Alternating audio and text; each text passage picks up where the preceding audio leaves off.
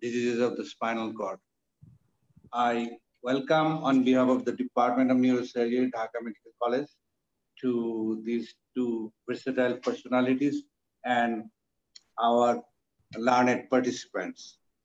I should also thank Bangladesh Society of Radiology and Imaging, Society of Neurologists of Bangladesh, and Bangladesh Society of Neurosurgeons of Bangladesh. So with these few words, I would advise the convener to go on with the session. Thank you all.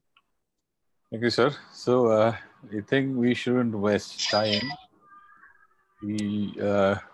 For our keynote speaker, Professor George Rodesch, he will be starting his session, and I'd like to request Professor Choudhuri for a brief introduction of Professor George Rodesch. Professor Choudhuri, sir, please.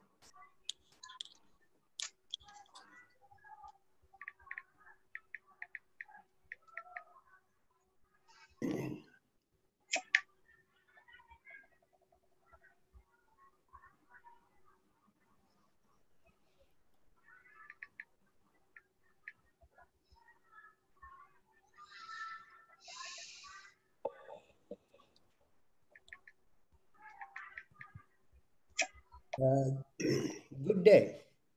It gives me a great pleasure to introduce Professor George Rodesch. He's a good friend of mine, and I know him since 80s when we both worked at the world-renowned Bicêtre Hospital in Paris. George was trained under Professor Pierre Lagenius, the father of current-day interventional neuroradiology. George Rodesch is originally from Luxembourg, and he graduated from University of Louis Pasteur in Strasbourg, France. And he specialized in radiology and medical imaging from University Libre de Bruxelles in Belgium at Erasmus University Hospital. He did his fellowship in neuroradiology under the mentorship of Professor Pierre Lagenius in Paris and is a very long time first assistant of Pierre Lagenius. He served as a faculty for a long time at University of Paris in different capacities. Currently, he is the chairman of radiology and interventional therapeutic neuroradiology at Hospital Foch, affiliated with the University of Versailles-Saint-Quentin-en-Yvelines in Paris. He is a consultant of interventional neuroradiology at Erasmus Hospital and Hôpital de la Citadelle in Liège, Belgium, Karolinska Hospital, Stockholm, Sweden, and British National Hospital of Neurology and Neurosurgery, Queen Square, London.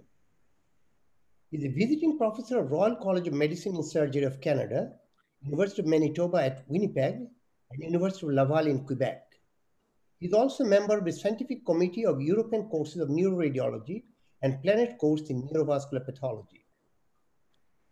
He is sitting in the editorial board for more than half a dozen peer-reviewed journals, including Acta Neurosurgica, Journal of Neurology, Neurosurgery and Psychiatry, EuroRad, Journal of Interventional Neuroradiology, and Journal of Neuroradiology. He is a senior member and past president of World Federation of International and Therapeutic Neuroradiology and co-chair of the second World Brain AVM meeting held in Nancy, France.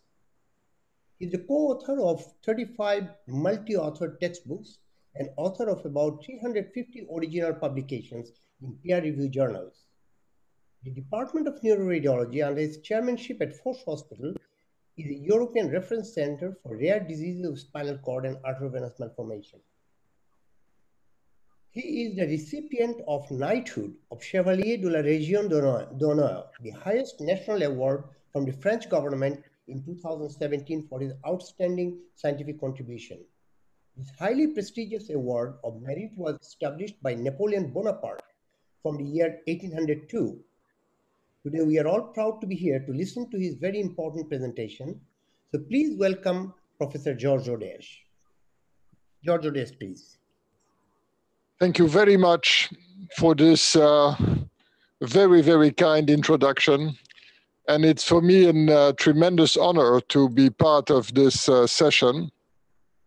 And I will do my best to share with you what we have learned since many years concerning diagnosis and management of spinal cord arteriovenous malformations. Do you see the slide properly? Yes, it's okay? Is it okay for everyone? No? Sir, it's not visible, sir, right now. Okay, I'll do that. Can I move on? Just hold Sir, we on. cannot see your slides, sir. Just hold on, doctor.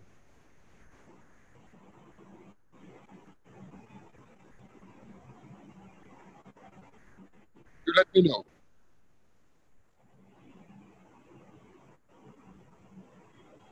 I think you are stealing my screen share, so Is anything not functioning? just hold on. Just hold on. No, sir, you have to share your screen, sir. That's what I did. He did a picture, but I can see George's picture, but I don't know what happened. Why with this? So hold on a second again. Then that's exactly what I did previously. Wait, this, that. You see my slides or not? No, sir. No, sir. Hold a second. I do it again then. Here. Is this better to reconnect? Yes, I do that. Get started. We could see your skin. Is that okay? Yes, sir. Yes, sir. Yes, sir. It's okay now? Okay, It's okay. sir. Right now, sir. You see the slide moving?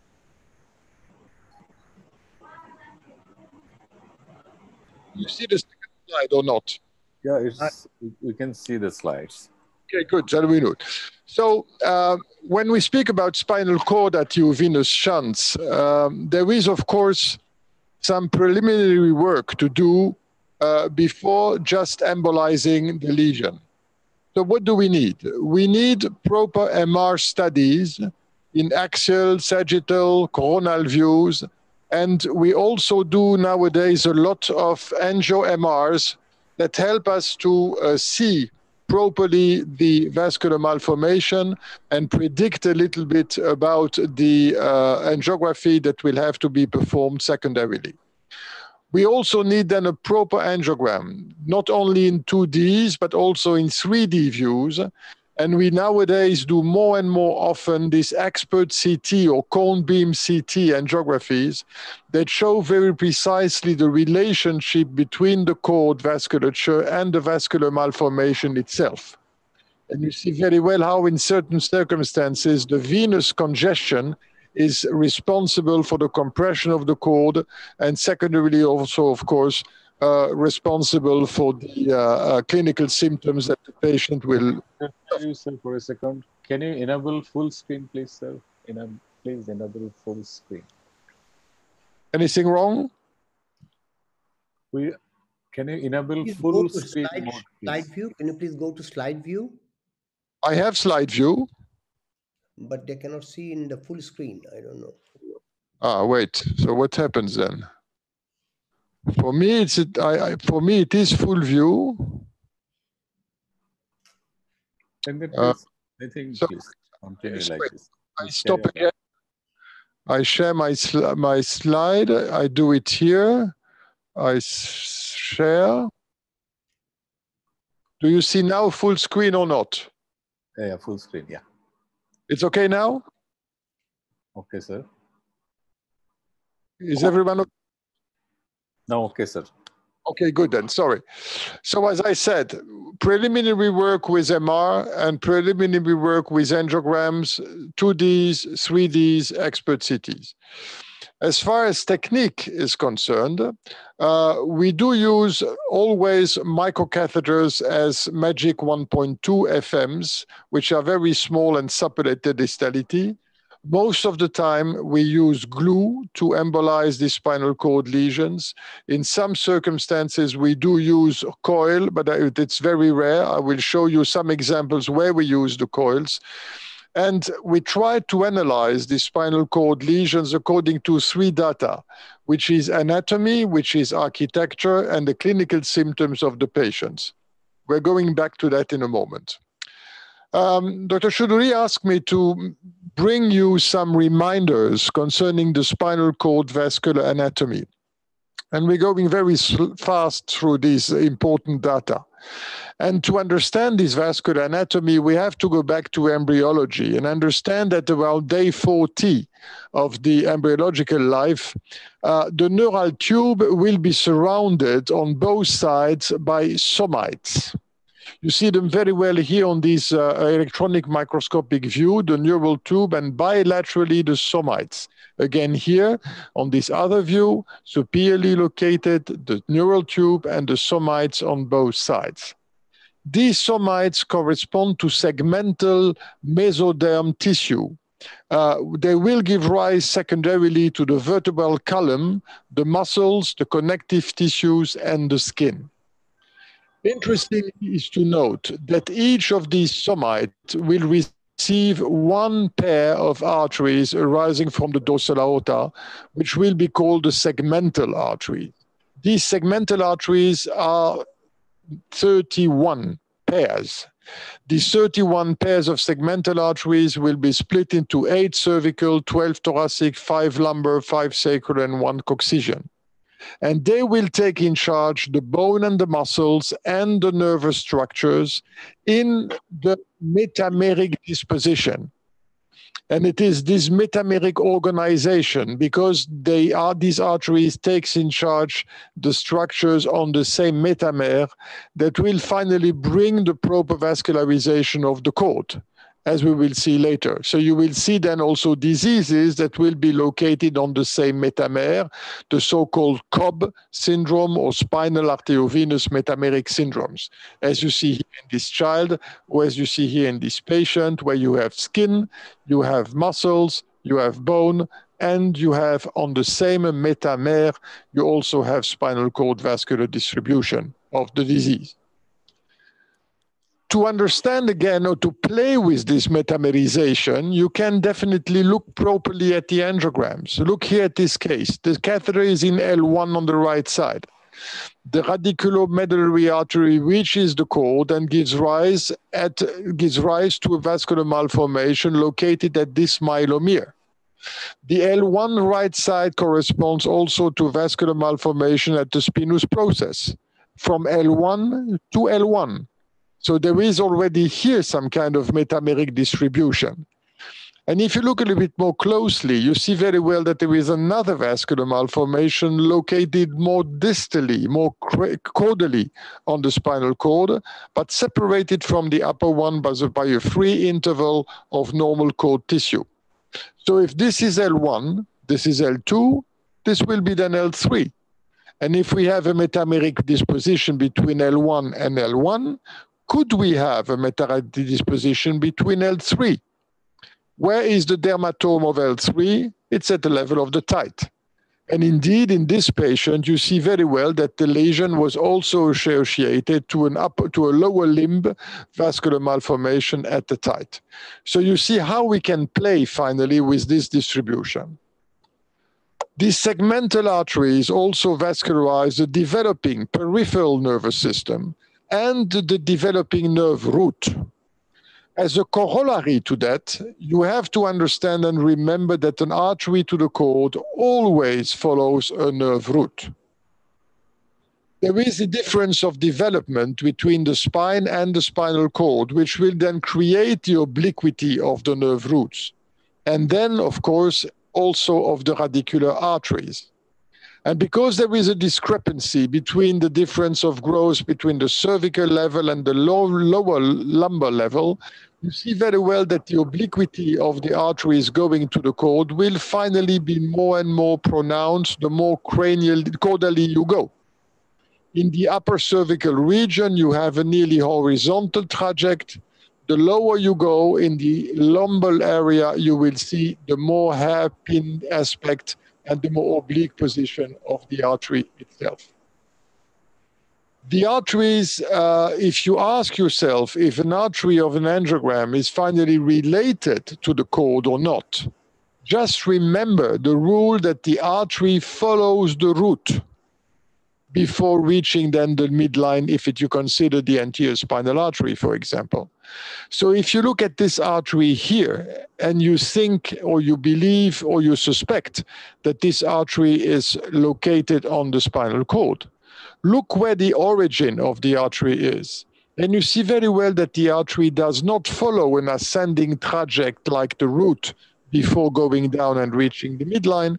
It's a more horizontal trajectory in this lower cord segment. So this cannot correspond to an artery going to the cord, but correspond to a spinous process artery going to the bone. So if you have a lesion vascularized at that level, you can very well embolize it safely without risking of damaging the cord, just by playing with anatomy. The neural tube itself will be vascularized during the embryological development at the between the 4th and the 6th week of the intrauterine life. This neural tube will be vascularized by 2 longitudinal ventral arteries that develop at the anterior surface of the future spinal cord. The posterior aspect of the cord will be surrounded by a dense capillary network. And that capillary network is located around the neural tube, but you will have secondarily creation, development, or individualization of 2 longitudinal axes at the posterior surface of the cord. The ventral arteries will develop at the anterior surface of the ventral cord and are therefore created embryologically, and they are anatomically induced. While the capillary network that will force the 2 longitudinal axes to individualize will be more flow-induced in these circumstances. The 2 anterior longitudinal axes of the neural tube will finally migrate towards the midline and fuse over the whole length to form a longitudinal ventral axis, which is the anterior spinal artery.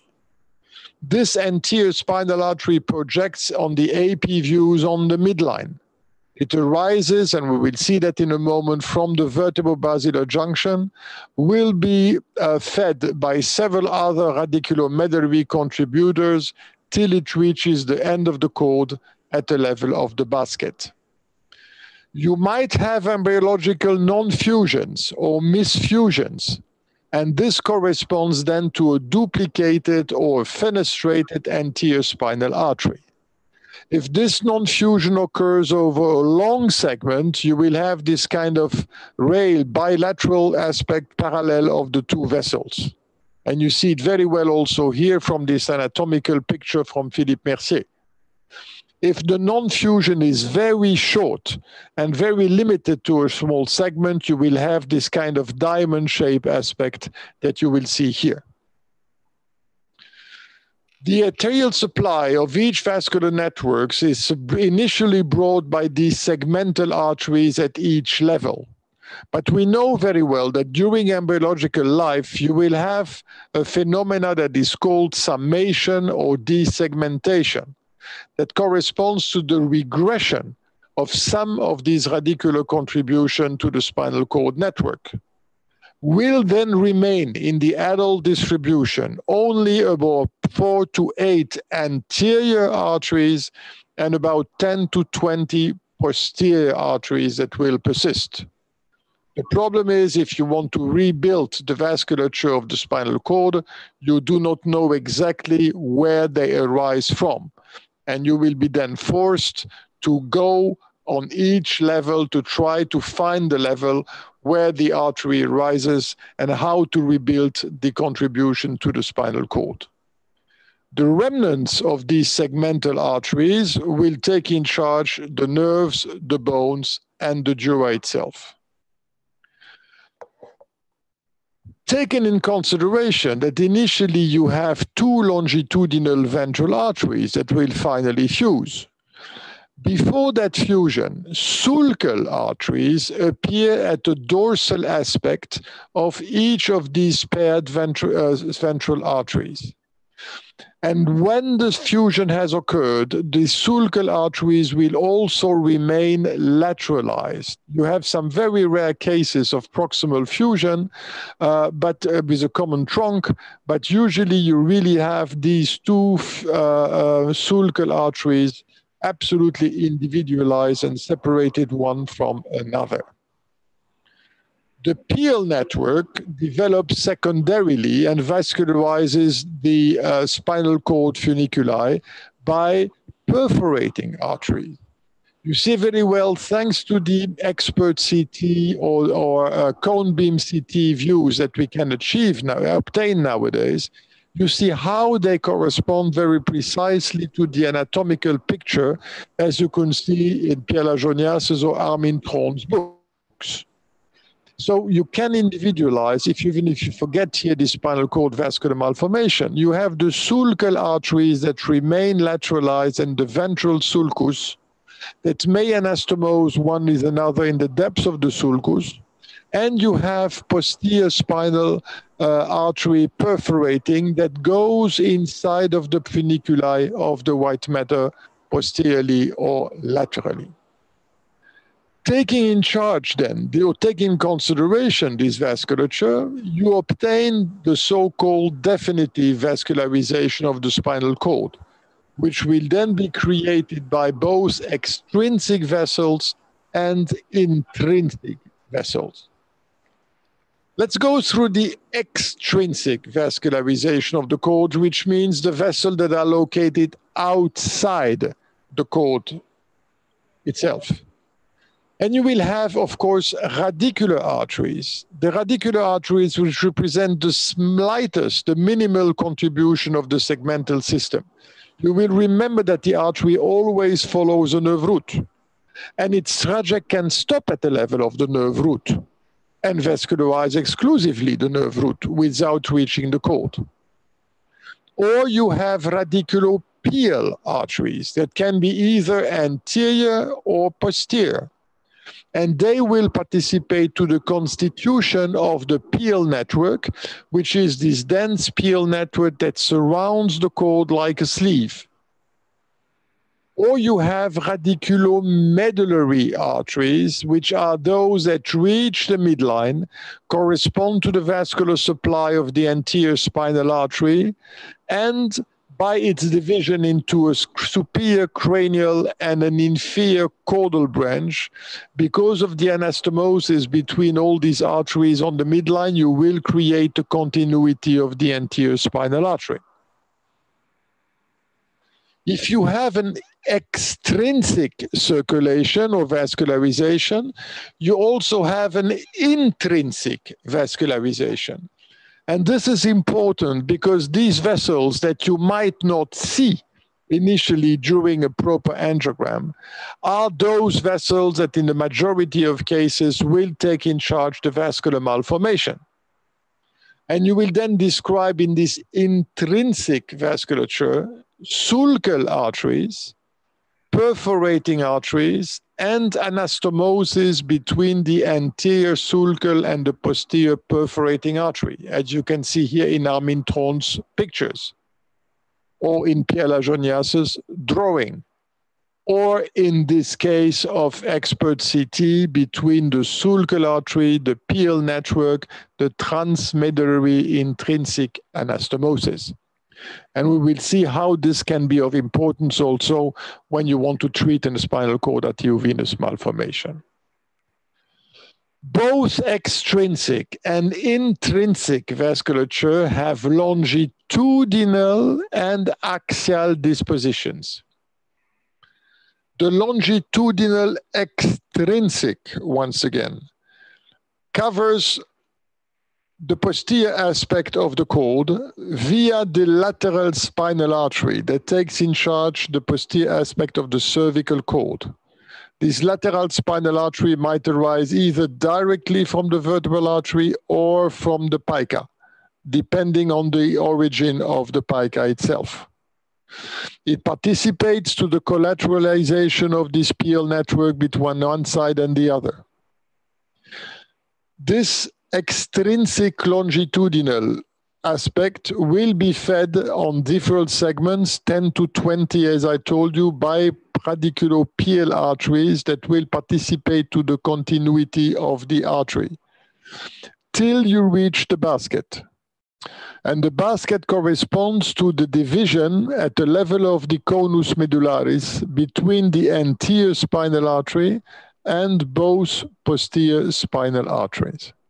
Below the basket, there is no spinal cord tissue anymore. The vessel that you see here that goes down, that is in the continuity of the anterior spinal artery, is the artery of the filum terminale. And the anterior aspect, you also have a longitudinal extrinsic outside the cord, which corresponds to the anterior spinal artery. The anterior spinal artery anastomosis again with the posterior spinal arteries also being part of longitudinal extrinsic axes, and will also here participate to the linearization of the end of the conus medullaris. Once again, magnified view, anterior spinal artery, posterior spinal artery, right, posterior spinal artery, left, continuity of the anterior spinal artery, below the basket is the artery of the filum terminale. If you have an extrinsic longitudinal from cranial to caudal, you will have also an extrinsic axial. And the extrinsic axial is the dorsal, dorsal, lateral, and ventral plexus that turn around the cord and participate to this PL network that surrounds the cord like a sleeve. If you have extrinsic, you also have intrinsic.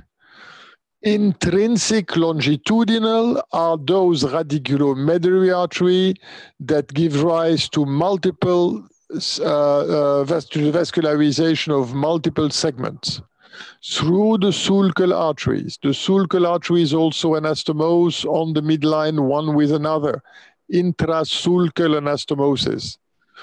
You see here on this expert CT again, intrasulcal anastomosis in the depths of the sulcus. And you might have intrafunicular anastomosis also.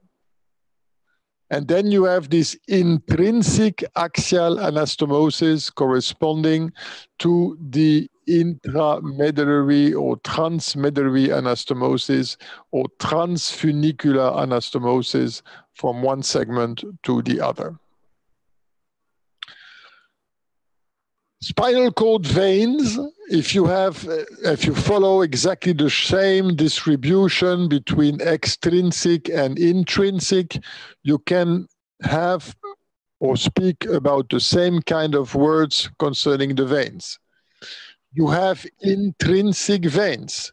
The intrinsic veins correspond to this very dense network inside of the cord itself. There will be axial anastomosis, longitudinal anastomosis, and very important transmedullary veins that may communicate the anterior with the posterior spinal cord veins. These are absolutely normal features. They can be very large.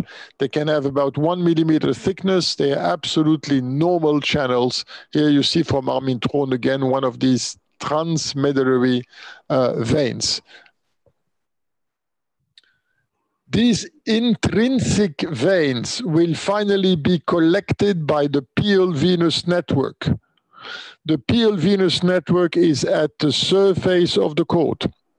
Will finally regroup all the intrinsic veins. These PL veins at the surface are in different anatomical spaces if they are anterior or if they are posterior. The posterior spinal vein is the anterior spinal vein is located in the depths of the ventral sulcus. It is below the artery and it is covered by a thick layer of pia mater, which is the linea splendens. while the posterior spinal veins are not in the subpial space. They are floating in a subarachnoid space. And this is where they can dilate much more than the anterior spinal vein. And if you have a dural fistula that is draining into these posterior spinal cord veins, these spinal cord veins will dilate rather nicely, and you will see them then nicely on the MR with these tortuosities, flow void tortuosities. Here you see from this anatomical picture from Philippe Mercier how nicely that the anterior spinal vein is located below the anterior spinal axis in the depths of the ventral sulcus, while the posterior spinal veins are located in the subarachnoid space. The longitudinal venous network, both ventral and dorsal, has no dominance. Both dorsal and ventral veins can drain the gray matter. Usually you have one median collector in the cervical area or in the lumbar area and up to 3 collectors in the thoracic area. That might create, of course, if this is engorged because of hyperpressure, a natural obstacle in these circumstances. There is a bipolarity of the thoracic drainage. It can go either cranially or caudally. And finally, these extrinsic veins reach either radicular veins or emissary veins to pierce the dura and reach the epidural plexuses. So the arteries always follow the nerve root. The vein might not follow the nerve root and be located between 2 different nerve roots, corresponding then to an emissary vein. This is perhaps boring at first sight to imagine or to remember this anatomy. But if we want to speak about embolization of vascular malformation of the cord, we have to consider this vascular anatomy because the catheter will be brought into each of these different vessels. And the prognosis of or the risks induced in your procedure will finally depend on the super selective catheterization that you should be able to perform. But now if you look at spinal cord veins, how do we recognize or classify them? And if you ask yourself the question, what is the interest of a classification? Well, the classification is needed to put lesions in boxes for easy comprehension in order to speak a common language to recognize properly and objectively the various diseases that are concerned. The problem is that in the literature, very often you have discrepancies between the different classifications.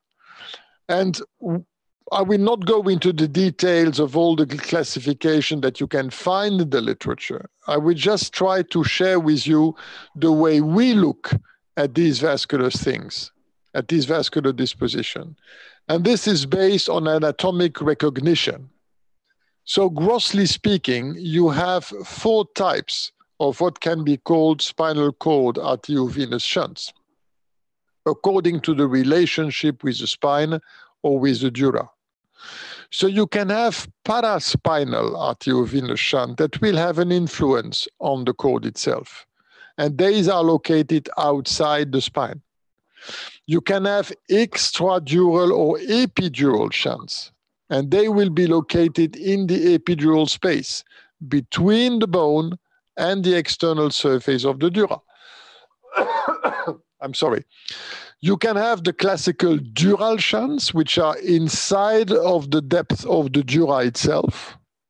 And you can have intradural arteriovenous shunts that will be located on the other side of the dura and will affect all the neurological components that will be located in this anatomical space, either the cord, the roots, or perhaps the filum terminale. We will exclusively from now on speak about the spinal cord arteriovenous shunts, and we will detail the 216 or speak about the 216 lesions that we have been lucky enough to see in our practice here in Hôpital Foch. some views to explain how they can act finally on the cord, each of these lesions. Even if you have a paraspinal lesion outside the cord, the veins that drain this paraspinal lesion can finally compress the cord by penetrating inside of the canal and shifting the cord laterally. I'm sorry, this is too rapid. Okay. They can eventually compress the cord, or they can eventually drain towards the cord and create some venous myelopathy, as epidural shunts will also create. An epidural shunt is recognized because the primary venous drainage is located inside of the epidural plexuses, as you see here. The primary fistula drains primarily into this epidural dilated plexus. Why is this patient suffering of neurological symptoms? Because of thrombosis proximal and distally.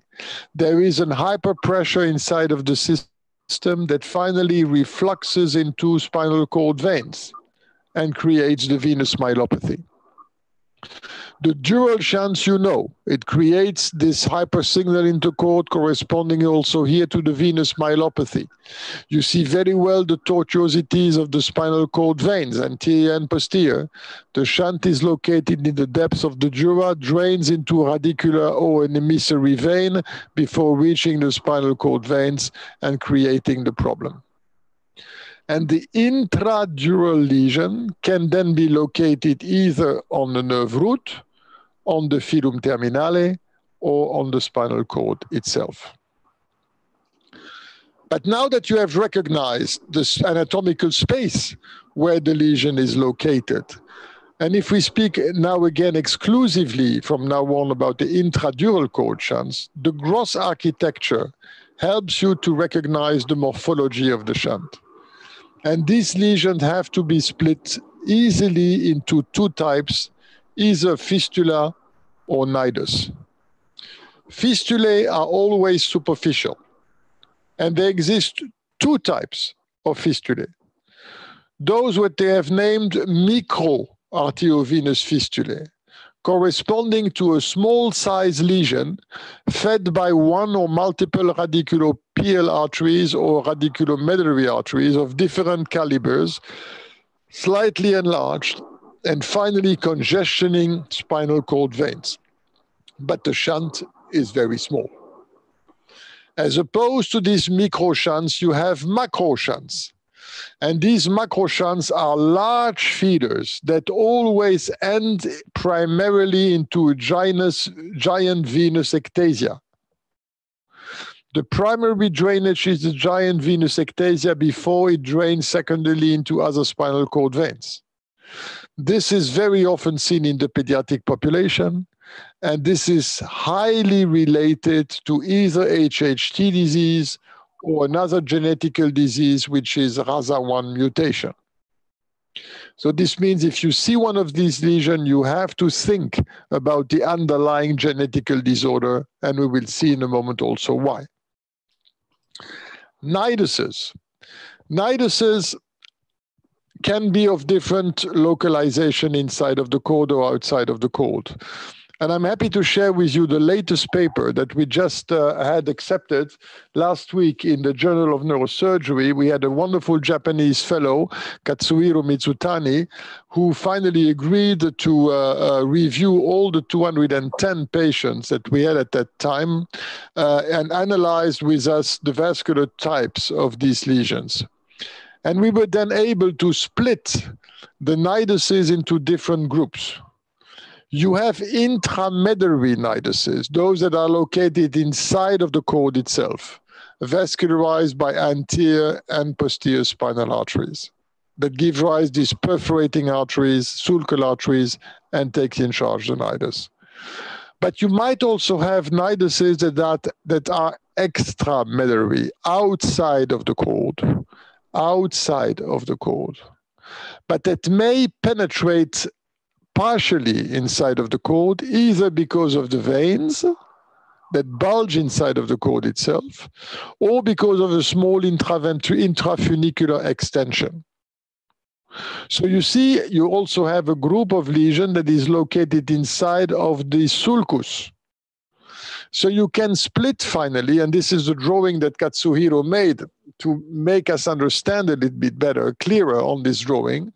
This is here the anatomy, the normal anatomy of the cord.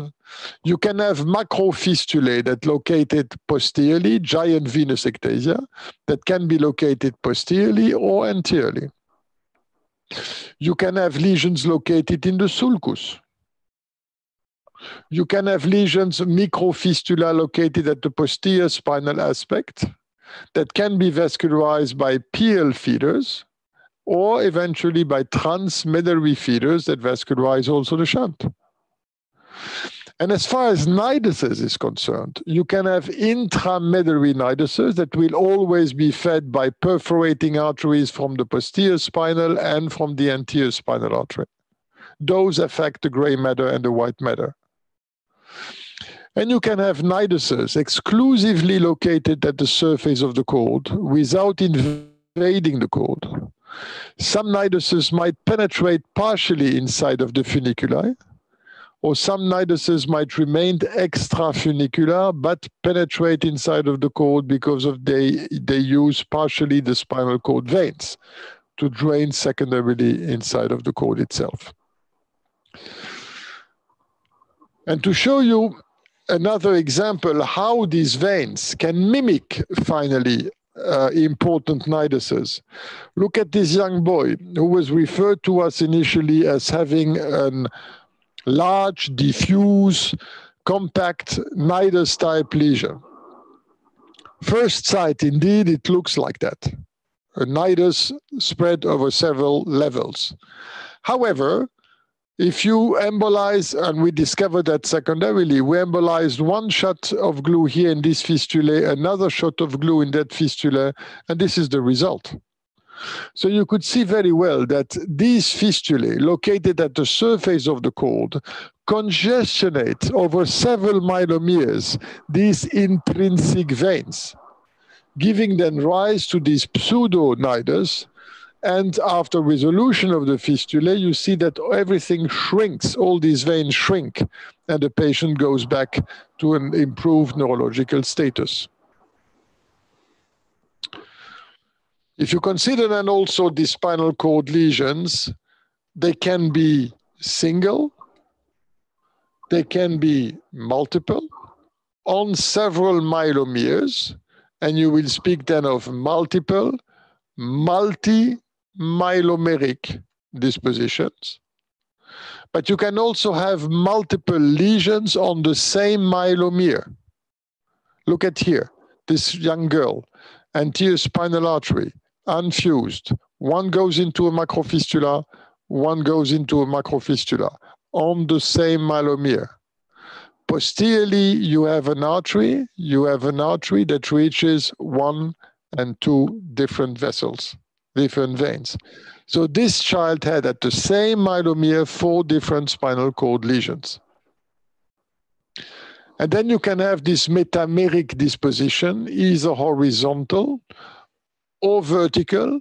Horizontal according to the localization of the vascular malformation, or associated to limb vascular malformation, as here in this Klippel-Trenaunay, or better called Clove syndrome nowadays. So this is the way we try to look at the lesions. First, the anatomical space in which it is located. Second, the morphology of the shunt.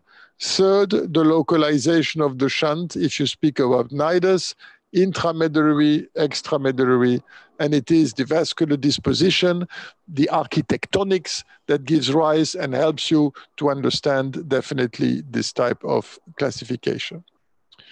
You should not forget also that these vascular malformations are living structures. They are living structures, and they might evolve over time by angiogenesis. Look at this case here, how compact it was initially, how it has become later on. Or this lesion here, how it has become later on, over time. And this angiogenesis can have different aspects. Usually it is a venous congestion, the venous hypoxia, that creates release of the angiogenetic factor. Or you can have angioectasia just by dilatation of vessels around the cord, or eventually angiogenesis on the clot. Let me show you one example. Look at this young boy, 2000, hematomyelia, posteriorly located arteriovenous malformation. Radiculopial artery. This radiculopial artery vascularizes the shunt here. The shunt is glued and fills the whole nidus. Cure of the lesion. The anterior spinal artery at that time in 2000 did not participate to the spinal cord abnormal vasculature. The lesion is exclusively located at the posterior aspect of the cord. 2010, the patient comes back and bleeds. Look at here at the vasculature. So remember the spinal cord of 2000. This is now the spinal cord in 2010. The vasculature was absolutely normal in 2000. In 2010, he has built a de novo arteriovenous malformation that will further evolve over time and create even a false aneurysm because of changes in the architecture and bleeds. Another case, look here at this radiculopial artery vascularizing a nidus. Look please here at this curve. This is artery. This is vein. This is 2009. This is now 2013. The curve here, you have a vascular malformation on the root that has been created over time. So you cannot believe that these lesions are fixed lesions. The angiograms that you will see is just a snapshot at one moment of the vasculature, but then afterwards it evolves. As far as natural history is concerned, there are few papers in the literature that deal with this natural history.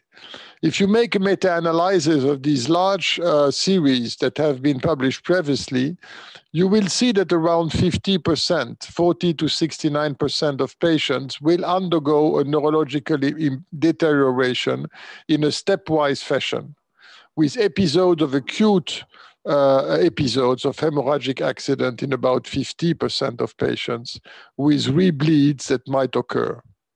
And the progression of the symptoms will bring to a dependent severe neurological status in a time frame of about 6 years. There is a recent paper published by a Chinese group of a large number of patients with a rather interesting observational period.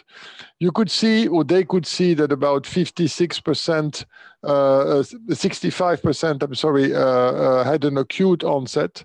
And with also here risks annually of general deterioration, proving again that we are dealing with severe neurological diseases and bad neurological outcomes.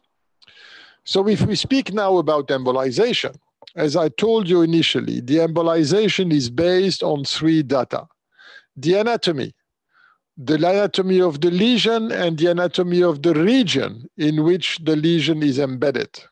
Because we perform this embolization without any provocative tests. We only rely on anatomy, patients being put always under general anesthesia.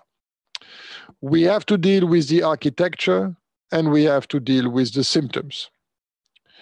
Some rules, again, if the AVM is vascularized by the anterior spinal artery, people think it is always intramedullary, which is also obviously wrong, because you have understood that you can very well have a lesion vascularized by the anterior spinal artery inside of the ventral sulcus, outside of the cord.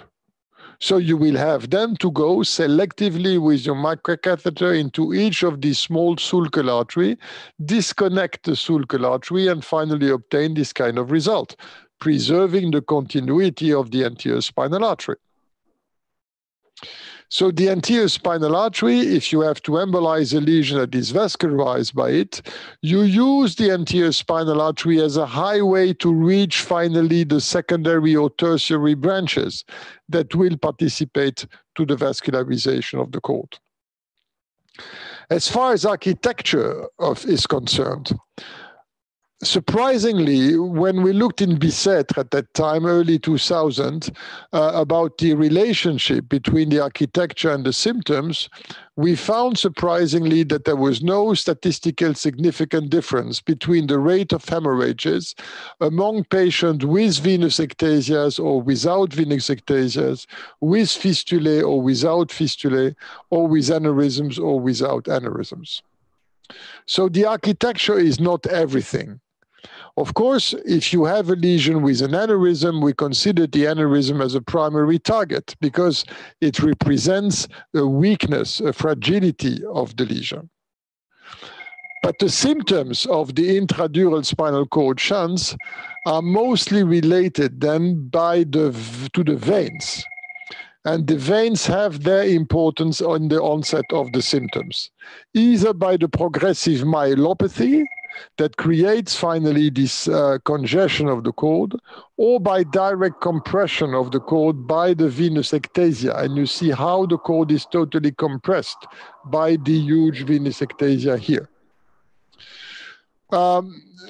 Acute symptoms are mostly related to hemorrhages, sometimes to venous thrombosis, but mostly hemorrhages. You have a high frequency of hemorrhages in the cervical location. But interestingly is to note, first, that recurrent hemorrhages in the experience we have is rather rare in a short time frame. Second, that spontaneous recovery occurs in more than 70% of patients who have bled in both pediatric and adult population.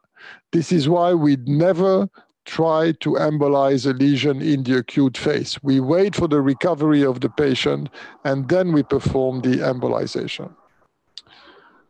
Embolization is never performed with particles because there is a recanalization. We never use onyx because of the difficulties of penetration and the too deep penetration inside of the vasculature, abnormal vasculature.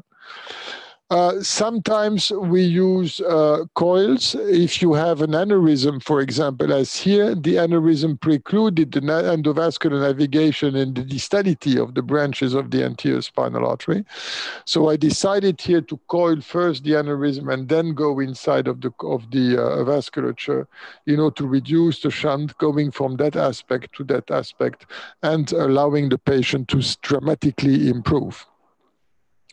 Another way how to use coils in this dramatic case of a young patient with an HHT disease, huge compression of the cord, anatomy recognized by the angio-MR.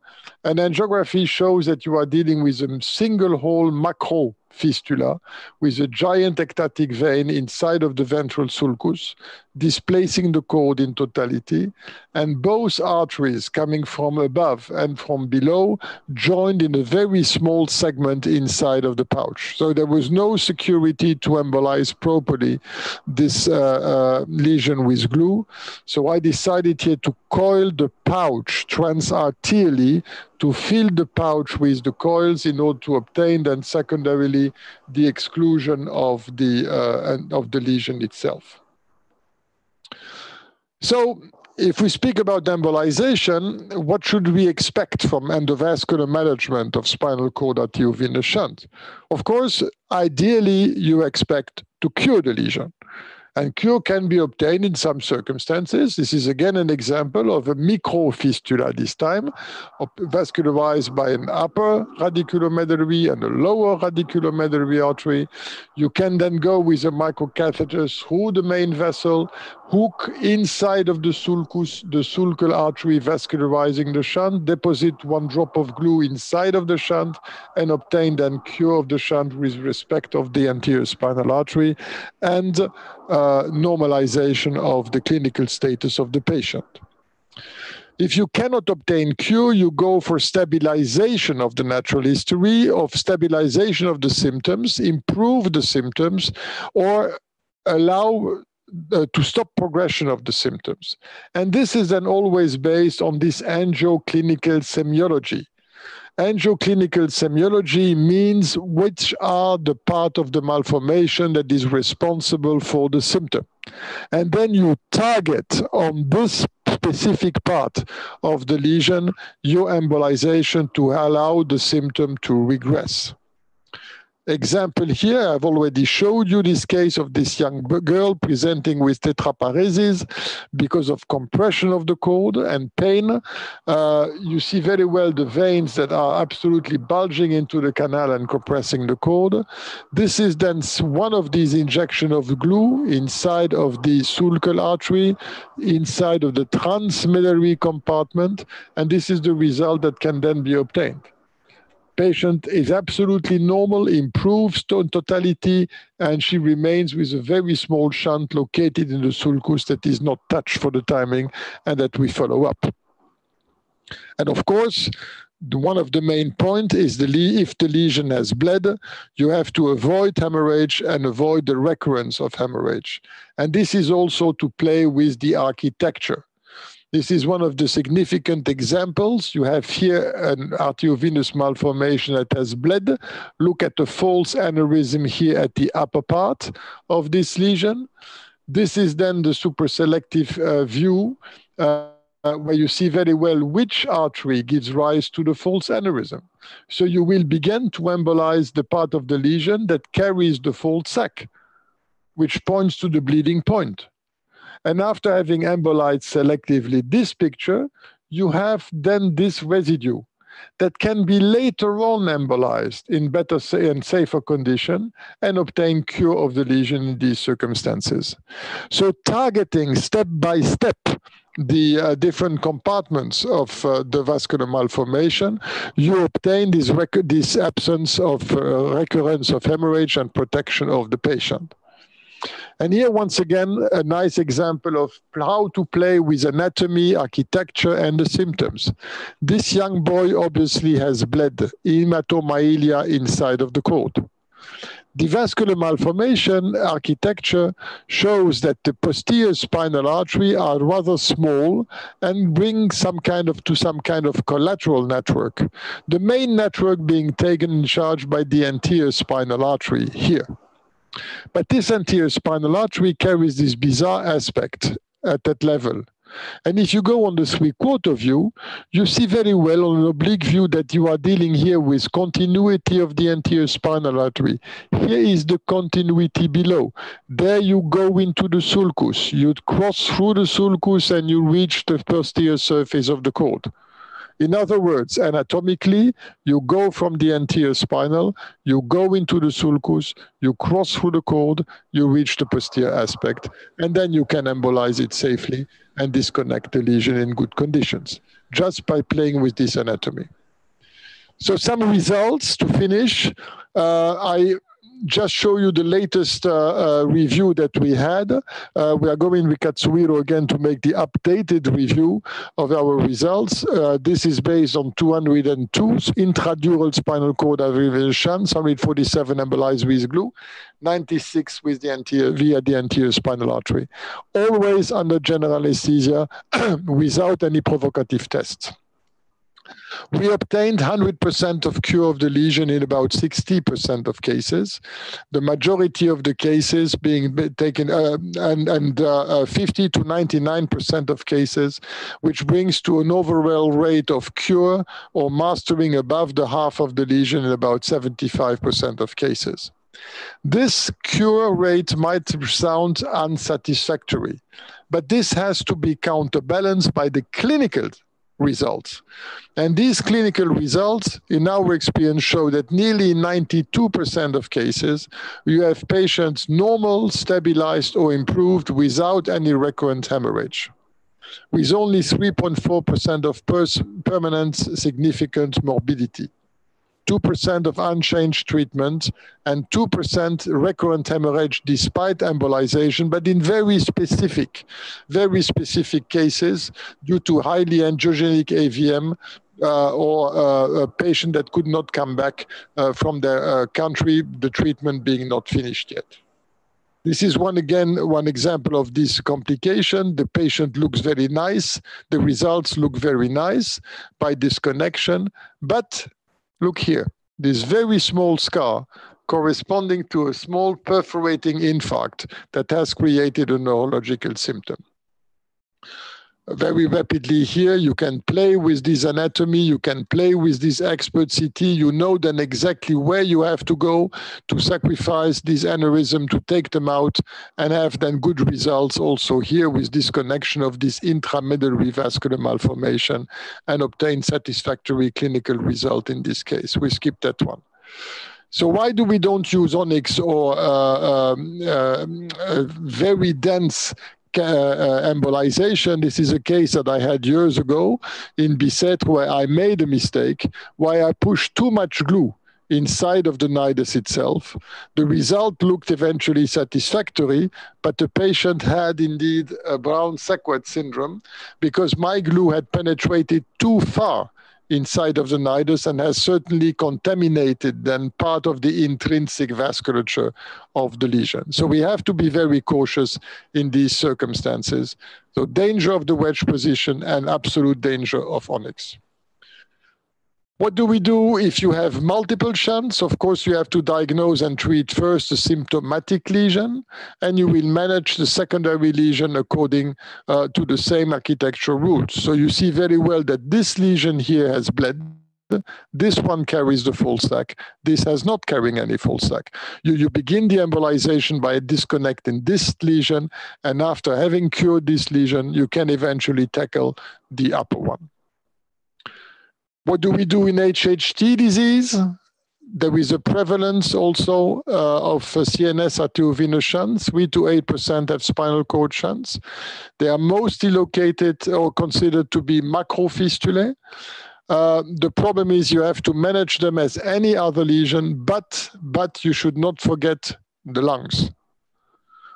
You can cure the lesion, but if you get to check the lungs with the pulmonary fistulae, you will just continue to put your patient at risk for further neurological symptoms, with abscesses or strokes.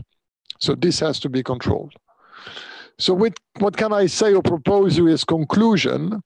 The guidelines that we have for management of symptomatic intradural spinal cord arteriovenous shunt. If a patient presents with acute spinal cord symptoms, the first exam to perform is MRI. If MRI shows an hemorrhage, we go for MRA. There is no reason to do an angiogram at this stage because the rate of rebleed is very low, exceptional in the first weeks, and we will not embolize in emergency, waiting the patient to recover. So we wait for this recovery, except in some circumstances in the early pediatric population. And we try to do embolization then in first intention whenever possible. Example here, hemorrhage, angio-MR, stop here, angiogram when the patient has recovered. You see very well which are the architecture points with the nidus and the full sac. This can be disconnected in 2 steps later on. If the patient has with spinal cord symptoms acute, and MRI doesn't show any hemorrhage but shows thrombosis, we also do MRA. No need to do an angiogram. The patient is placed under anticoagulation in order to avoid the spread of the clot inside of the venous system. We wait also for recovery that will occur in the majority of cases thanks to the anticoagulation, and we embolize in first intention whenever possible. The question of corticosteroids remains also here debatable. And last but not least, if you have progressive symptoms, once again, MRI, MRA, the angiogram will then perform rapidly according to the onset of the symptom, and we try to embolize in first intention whenever possible. So you see, you have different types of diseases: macrofistulae, microfistulae, small niduses, superficial, intramedullary niduses. The main question that I still ask myself, are we dealing here with the same diseases? And do have these diseases the same natural histories? And I was very surprised also when we checked with Katsuhiro the overall repetition of these spinal cord lesions according to the localization on the cord and on the what we call the histogenetic segmentation of the cord, which is a new concept. Anton Valavanis from Zurich and Luis Puelles from Murcia, Spain, have told us that histogenetic units exist at the level of the brain. The same kind of histogenetic segmentation exists at the level of the cord. This means that the cord is in fact made of 5 different histogenetic units that each carry their own biological features and genetical features. And you see very well that according to the type of the lesion, the distribution of the lesion inside of these histogenetic lesions is different. So the possibility exists that because of these biological features, you might have different natural histories, you might have different outcomes in these circumstances. And this is certainly something new that we have to consider in the future to better understand these devastating conditions. Thank you very much. Thank you, Professor, for a brilliant talk. It is really a wonderful talk that we have ever heard in spinal cord vascular malformations. Can I ask you to off your screen share, please, sir?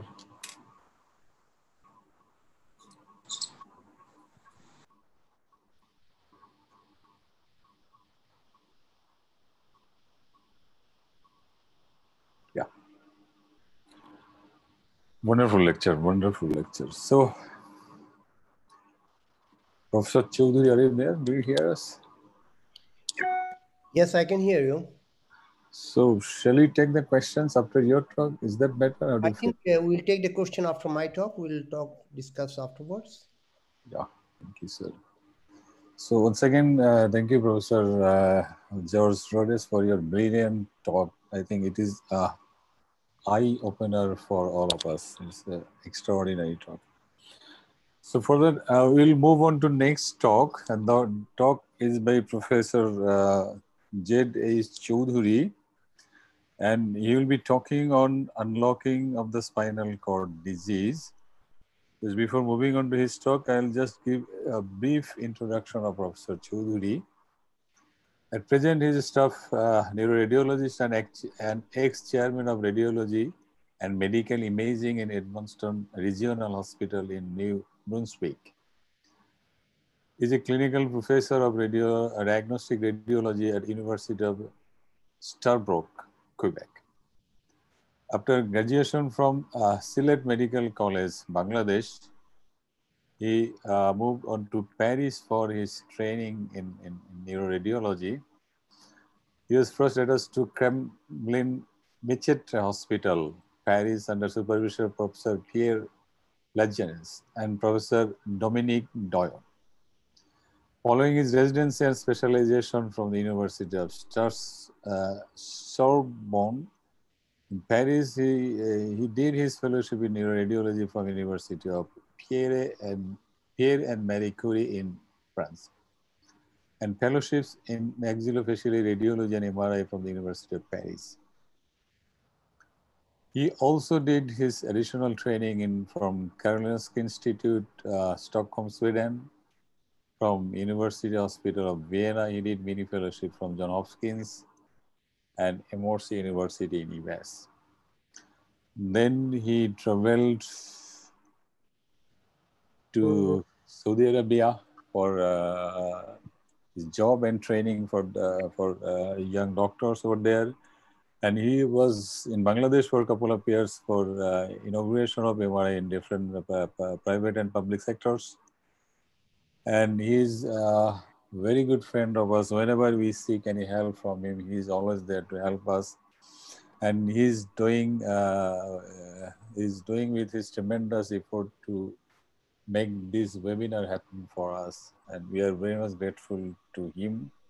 And now we'll be moving on to his lecture, and his title is Unlocking the Disease of Spinal Cord. So, Professor Choudhuri, please, will you start your lecture? Thank you very much. Can you please allow me to share my screen?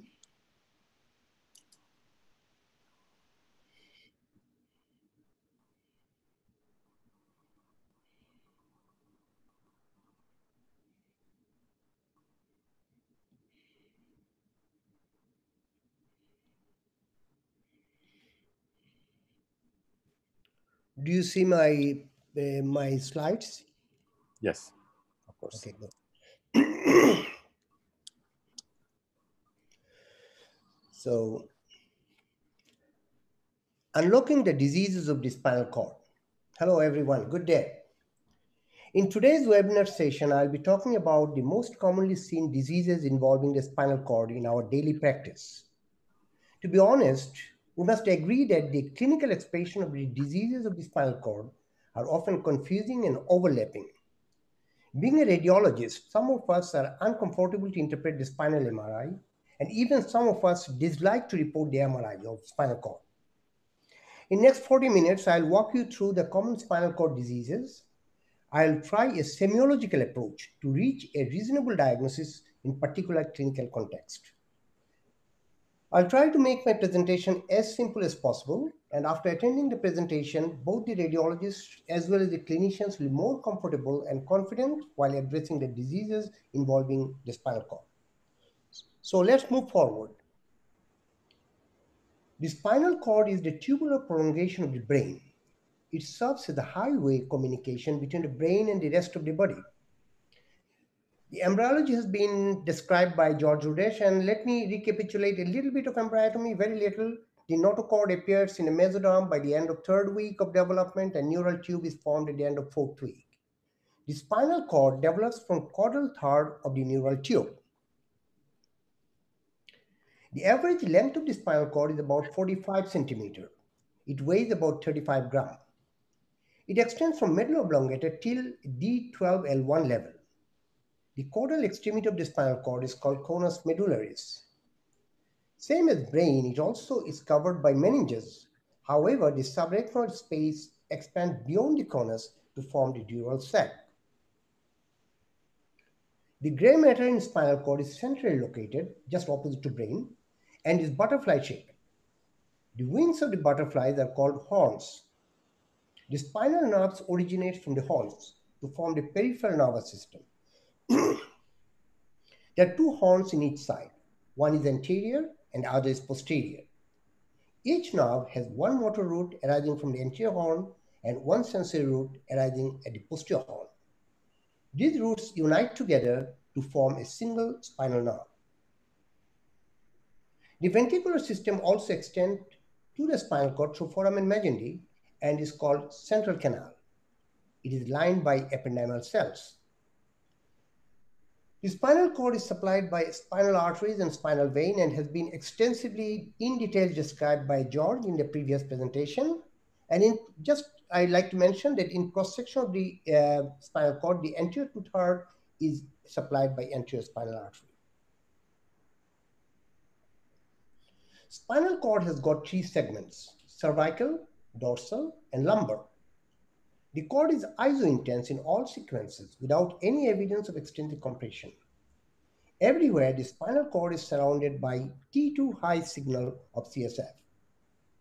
Vertically oriented spinal nerves travel beyond the conus and give the impression of tail of a horse, so it is called coda equina.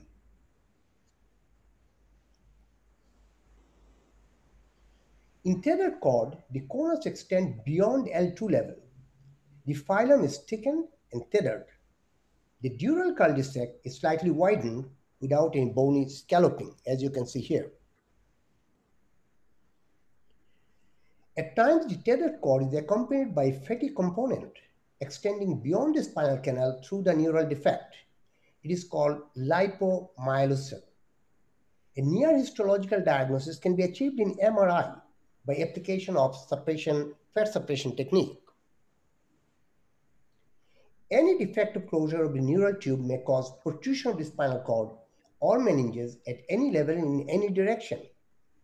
When the meninges are herniated, it is called meningocele, and when it is accompanied by a small portion of the spinal cord, it is called meningomyocele. You can see one example of meningomyocele in the first image at the cervical level. In diastematomylia, there is splitting of the cord in separate canals. The hemicanals are separated by bony or fibrous spar. The hemicords usually reunite at the caudal end. At times, it may be associated with spina bifida. Usually, the patient have cosmetic complaints and high midline dorsal cutaneous deer tail sign is usually associated with diestomatomelia. In diagnosing the spinal cord disease, it is crucial to determine the epicenter of the lesion. Once the epicenter is identified, the diagnostic spectrum can be significantly reduced based on area of origin. The lesion can be intramedullary, intrathecal extramedullary, or extrathecal. Intramedullary common lesions are neoplasm like ependymoma, astrocytoma, cavernoma, inflammatory lesions like multiple sclerosis, acute disseminated encephalomyelitis, transverse myelitis, etc. And other intramedullary entities are syringomyelia, as well as traumatic and vascular lesions. Intrathecal extramedullary lesions can be neoplastic like schwannoma and meningioma, inflammatory like Guillain-Barré syndrome. And it can be also extrathecal. The extrathecal lesions can be like discal pathology, Hirayama's disease, and metastasis.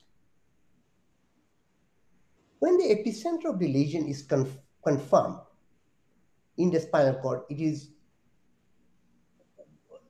when the epicenter of the lesion is confined to the spinal cord, it is intramedullary. The diameter of the spinal cord may or may not expand. And when the epicenter is in the subarachnoid space, it is extramedullary intrathecal. A CSF cleft may be found around the lesion, as you can see in the second picture. The lesion is extrathecal when the epicenter of the lesion is outside the dural sac. In such case, no CSF cleft is identified. There may be an extrinsic compression on the dural sac. The vascular lesions have been extensively discussed by George, and due to time constraint, the other vascular lesions I'm not going to address in my presentation. This slide is showing 3 different examples of spinal cord lesion in axial plane along with schematic representation. The lesion in the first MRI is purely intramedullary. The second axial image is showing a lesion which is extrinsic medullary, there is extrinsic medullary compression, but still a peripheral CSF cleft is identified. So it is intrathecal extramedullary. The enhancing lesion is flattening the cord with posterior displacement. The third one is purely extrathecal, causing extrinsic thecal compression.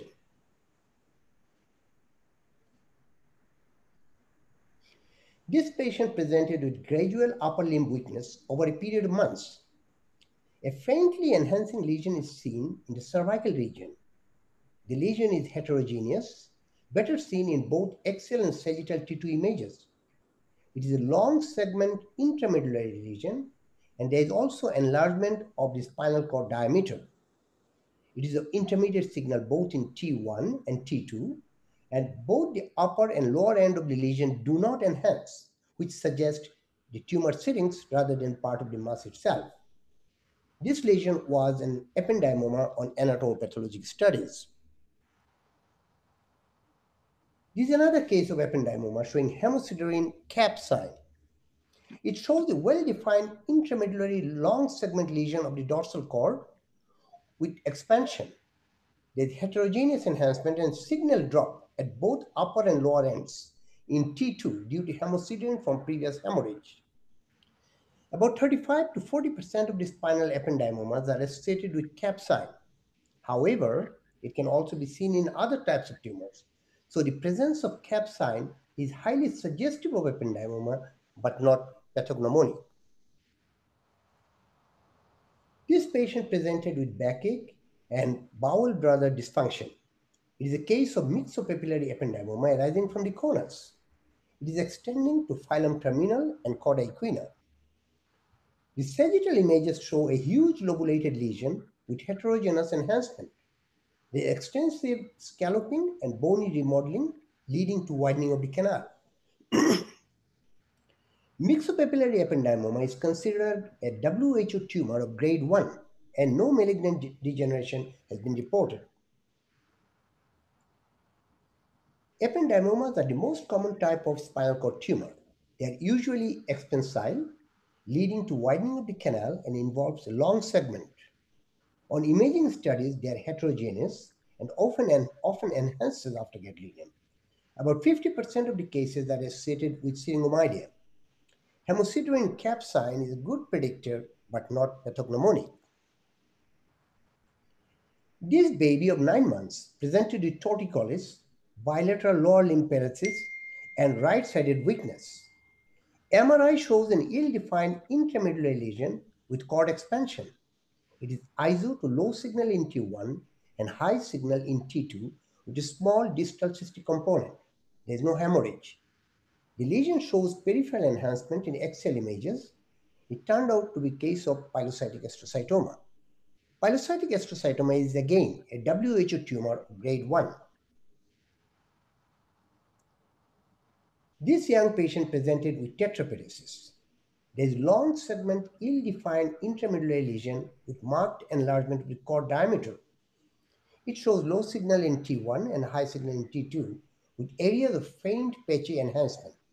It is better appreciated on axial slices, and the axial images, the lesion is eccentric but not central, and there is no hemorrhage or any bony scalloping.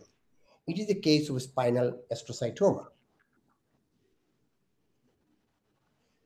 This patient also presented with progressive myelopathy developing over months, and the case was proved to be a case of dorsal astrocytoma. MRI shows intramedullary extensile enhancing lesion having predominantly solid and tiny cystic component. The lesion appeared to be eccentric on axial images. No hemosiderin cap is identified, and there is no bony remodeling. Astrocytomas constitute about 40% of the intramedullary tumor. They are more common in children and young adults. The lesions are usually extensile, infiltrative, and may involve a long segment. They may even involve the whole cord. The lesions are eccentric and peripherally located. The malignant potential is less than the astrocytomas involving the brain. Spinal astrocytomas are again a low-grade tumor. They may be classified as WHO tumor of grade 1 or grade 2.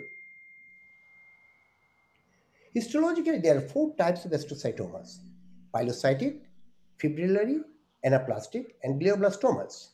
And by order of potential risk, they are considered from grade 1 to grade 4 WHO classification. Pilocytic astrocytomas are grade 1 and they are benign. Fibrillary astrocytomas are semi-benign or grade 2. Anaplastic type of astrocytomas are semi-malignant or grade 3, whereas the glioblastomas are malignant or grade 4. So the vast majority of the spinal cord tumors are astrocytomas and ependymomas. Now, is there any clue to differentiate these 2 lesions? With a reasonable analysis of a few factors, one may be able to predict one of those 2 lesions. First of all, astrocytomas are more common in children and ependymomas are more common in young adults. Ependymomas are more central as they originate from ependymal cells, and astrocytomas are more peripheral. Though both astrocytoma and ependymoma enhances, the enhancement in ependymoma is well defined, but the enhancement in astrocytoma are ill defined. An association of syrinx and hemorrhage are more common in ependymomas, and ependymomas also cause bone remodeling.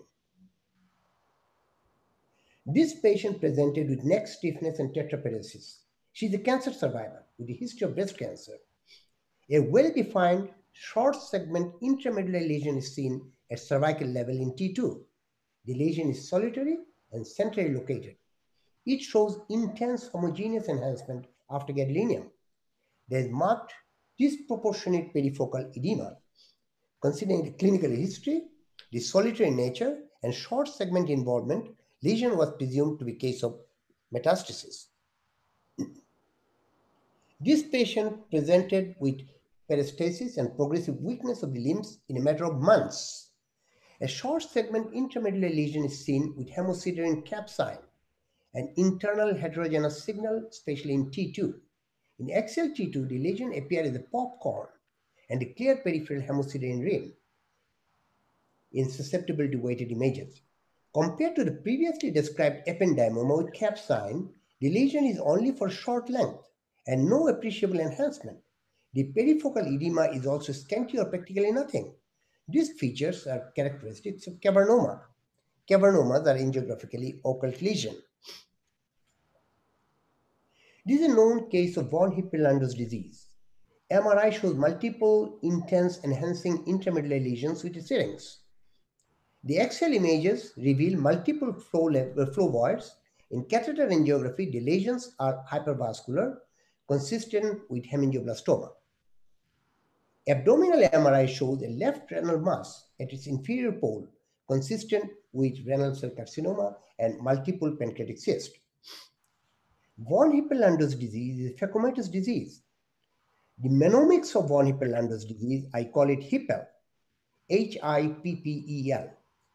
First H stands for hemangioblastoma, I stands for increased risk of renal cancer, first P is for pheochromocytoma, second P is for pancreatic lesion, E for endolymphatic sac tumor and eye trouble, and L stands for liver lesion.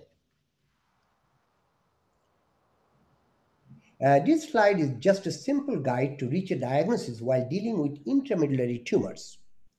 In adult patients, one should first think of ependymoma, whereas in children, we should think of astrocytoma first. If the conus and coda equina is involved, we should think of myxopapillary ependymoma. In presence of flow void, we should think of vascular lesion like hemangioblastoma. Syringomelia means intramedullary cavitation. It may involve a long or short segment. The syrinx contain fluid and appear as high signal in T2. It is difficult to differentiate in MRI between hydromyelia and syringomelia. The major complaints of syringomyelia are central cord or brainstem syndrome, dissociated sensory loss, and loss of pain and temperature depending on the area involved. Syringomyelia can be congenital, as in Chiari malformation, tumoral, traumatic, and idiopathic. This is the congenital syringomyelia. The sagittal image showing an elongated intramedullary fluid-containing cavitation extending till the lower dorsal level. It appears as low signal in T1 and high signal in T2 with enlargement of the cord diameter. It is intramedullary. The axial images clearly identify the lesion is completely intramedullary, and incidentally, you can also see low-lying cerebellar tonsil in Chiari 1 malformation. This is syringomyelia, and in this case, it is associated with an intensity-enhancing tumor at brain stem. Also, you can see another small enhancing lesion at the right cerebellum. This is an example of syringomyelia of tumoral origin, and in this case, this is a case of hemangioblastoma. This is an example of extensive post-traumatic syringomyelia from C2 to D11 level. This patient underwent surgery at upper dorsal spine, and we can see the bony defect at the posterior element of the vertebral body in the third and fourth image at upper dorsal level.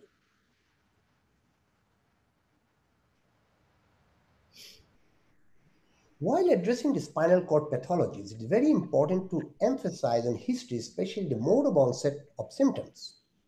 An abrupt symptom signifies ischemic changes.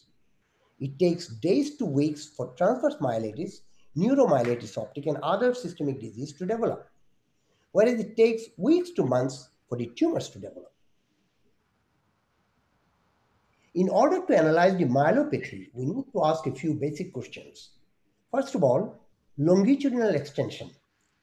Does the lesion involve a short or long segment? Multiple sclerosis usually involves shorter segment that is less than the height of two vertebral bodies. The remaining demyelinating disease usually involve longer segments. The second of all, extension in horizontal or in transverse direction. The full thickness involvement usually occurs in neuromyelitis optica and transverse myelitis, and the involvement is partial in multiple sclerosis, though occasionally complete involvement can occur in multiple sclerosis. And third of all, the location. High resolution T2 axial images are needed to assess the topographic distribution.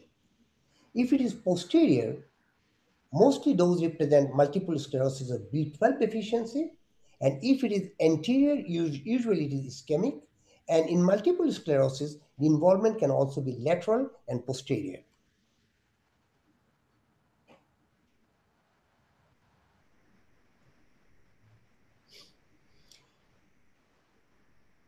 Next question is there any swelling of the cord? In transverse myelitis and tumor of the cord is usually the cord is swollen, whereas in multiple sclerosis and acute disseminated encephalomyelitis, there is practically no swelling at all. Enhancement is another very important factor to evaluate. It is especially true to differentiate between transverse myelitis and the tumor. Transverse myelitis usually do not enhance, whereas astrocytomas enhances. When the lesion enhances in transverse myelitis, it really becomes difficult to differentiate these two entities. Again, the mode of onset and clinical judgment plays a significant role in this case. Here in the first column, you can see the involvement of the whole cord in transverse plane. It can be either transverse myelitis or neuromyelitis optica. In the second column, you can see the involvement of the anterior aspect of the cord, representing ischemic changes. The third column is showing the involvement of the posterior cord.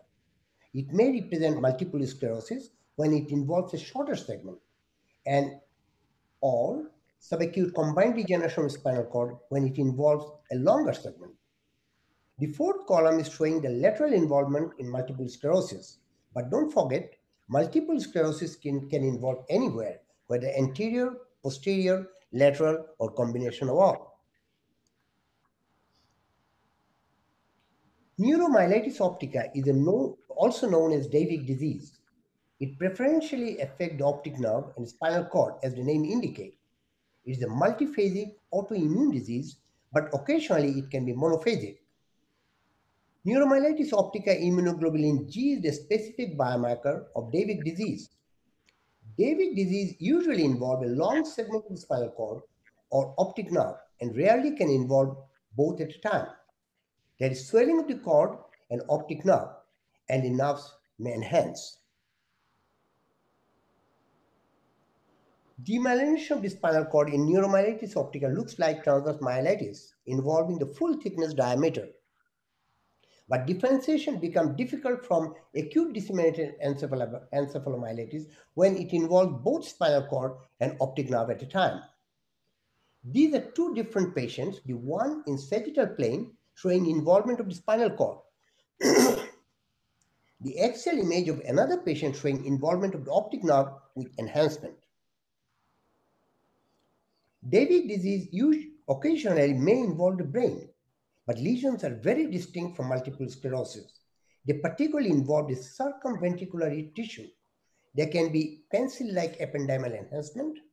Corpus callosums are sometimes involved, and they may show a marble appearance, predominantly a dysplanium.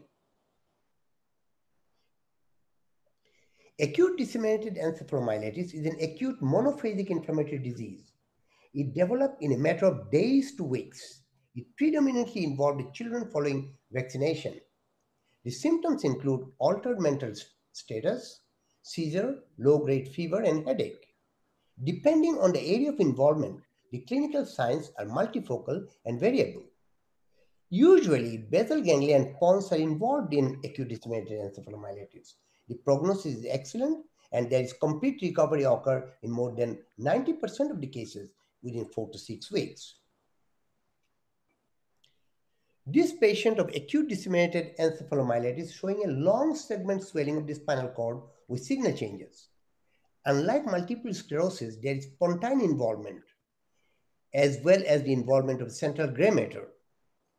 Almost complete recovery is seen on MRI performed at 5 weeks interval on follow-up MRI. There is only trace of signal changes in the spinal cord and almost completely normal pons. Multiple sclerosis is a demyelinating disease of unknown origin. It is due to autoimmune response, possibly from activation of measles or herpes simplex virus. The disease is not contiguous, nor it is fatal. Pathologically, there is perivenular inflammation. The spinal cord involvement is seen in about 90% of the autopsy, and in 80% of the cases, it involved the spinal cord at the first attack. It may not be easily visualized in MRI. The average age of onset of multiple sclerosis is 30, rare in children and old age. The prognosis is variable and unpredictable, but One thing is sure, about 10% will be confined to the wheelchair in 15 years. These images show typical site of multiple sclerosis in brain and spinal cord.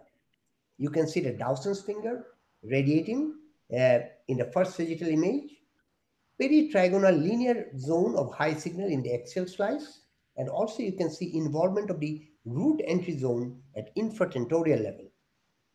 The sagittal image of the spinal cord is showing a short segment intramedullary focal T2 high signal without any cord swelling. In axial images, the spinal cord, you can see the lesion is involving the cord partially in the right posterolateral aspect. Following repeated episodes, multiple sclerosis plaque may become confluent. Some of the plaques will enhance during exacerbation, suggesting active plaque. Occasionally, it may be difficult to differentiate between multiple sclerosis and edema. But please remember, multiple sclerosis is multiphasic disease, whereas acute disseminated encephalomyelitis is monophasic, so it is clinical. Multiple sclerosis involved young adults, but acute disseminated encephalomyelitis usually involve young children. The gray matter is usually spared in multiple sclerosis, at least in early stage, but always involve the central gray matter in acute disseminated encephalomyelitis.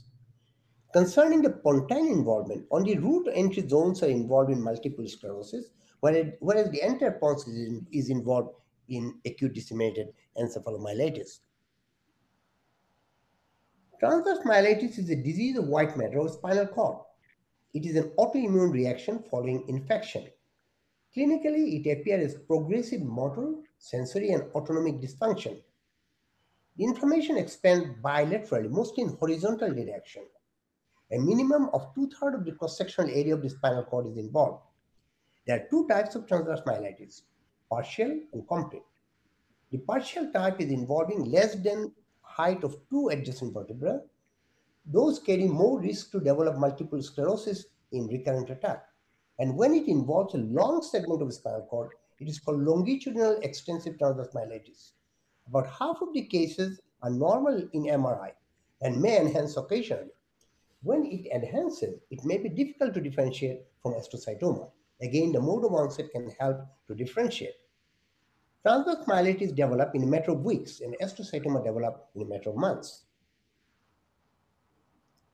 This secondary school student presented with acute onset tetraparesis, rapidly ascending paralysis with neuromuscular weakness. It was clinically diagnosed as a case of transverse myelitis. MRI on admission was perfectly normal, but MRI performed after 11 days showing focal swelling of the cord with T2 signal changes without any contrast enhancement. We can see the swelling of the cord in both sagittal and axial section.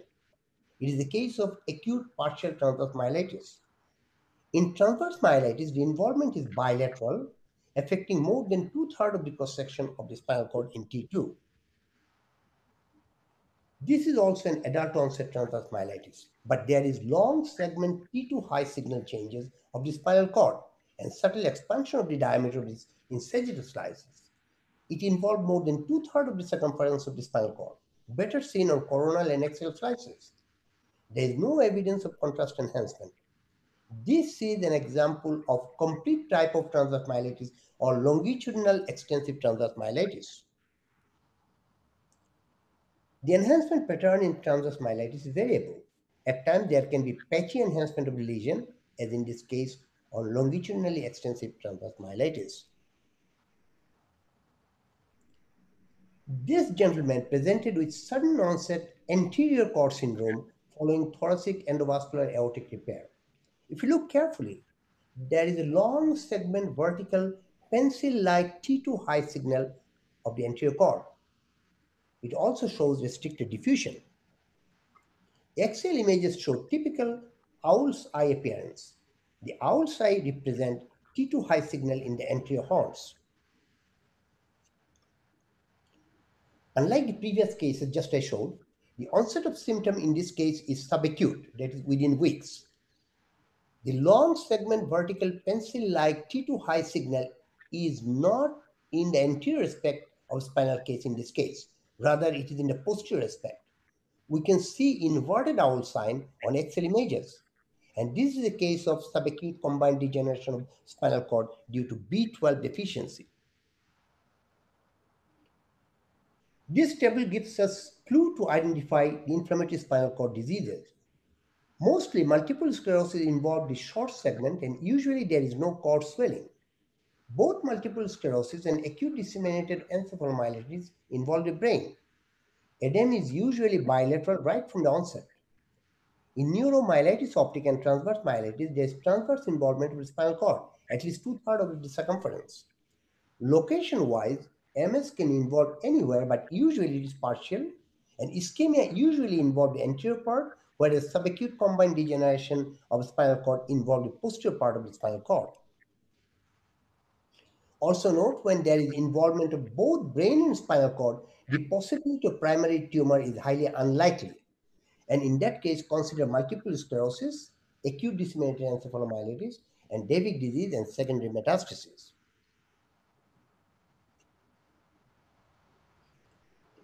These are the few examples of traumatic myelopathy. In the first image is the cord edema following the whiplash injury. You can see here. The second image and the third image are showing cord edema with hematomylia. T1 intramedullary high signal represent methemoglobin. Also, you can see prevertebral soft tissue hematoma in T1 and the anterior teardrop fracture of C5. The fourth and the fifth images are showing complete cord transection with intrasubstance gapping following the seatbelt injury. And finally, the last image is showing extrinsic cord compression with marked cord edema and near complete translation of the spinal column.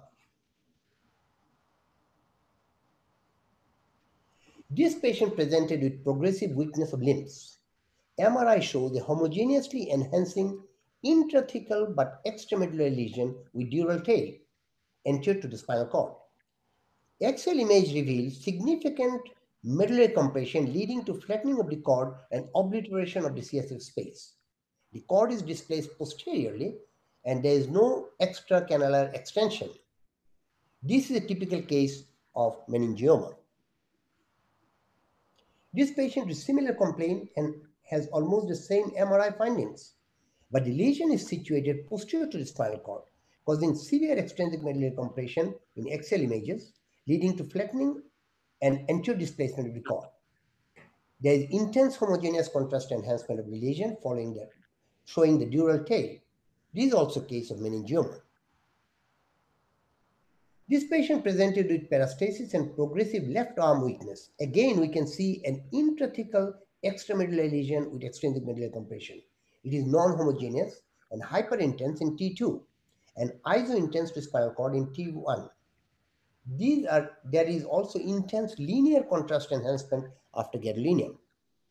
Axial images reveal the enhancing lesion is protruding through the adjacent neural foramen to the left. The spinal cord is displaced to the right. This is a case of schwannoma. This is another case of schwannoma near phylum terminal. It is dumbbell-shaped enhancing lesion having both intra and extracannular component. The lesion is causing marked bony remodeling, better appreciated on sagittal images. In axial images, the lesion is protruding through the adjacent neural foramen. It extends posteriorly to the right kidney in retroperitoneum. You can see better in axial images. Guillain-Barré syndrome is an acute demyelinating polyneuropathy.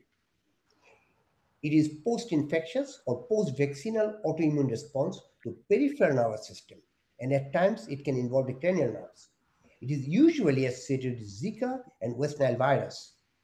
Classical clinical triads are asymmetric ascending paralysis.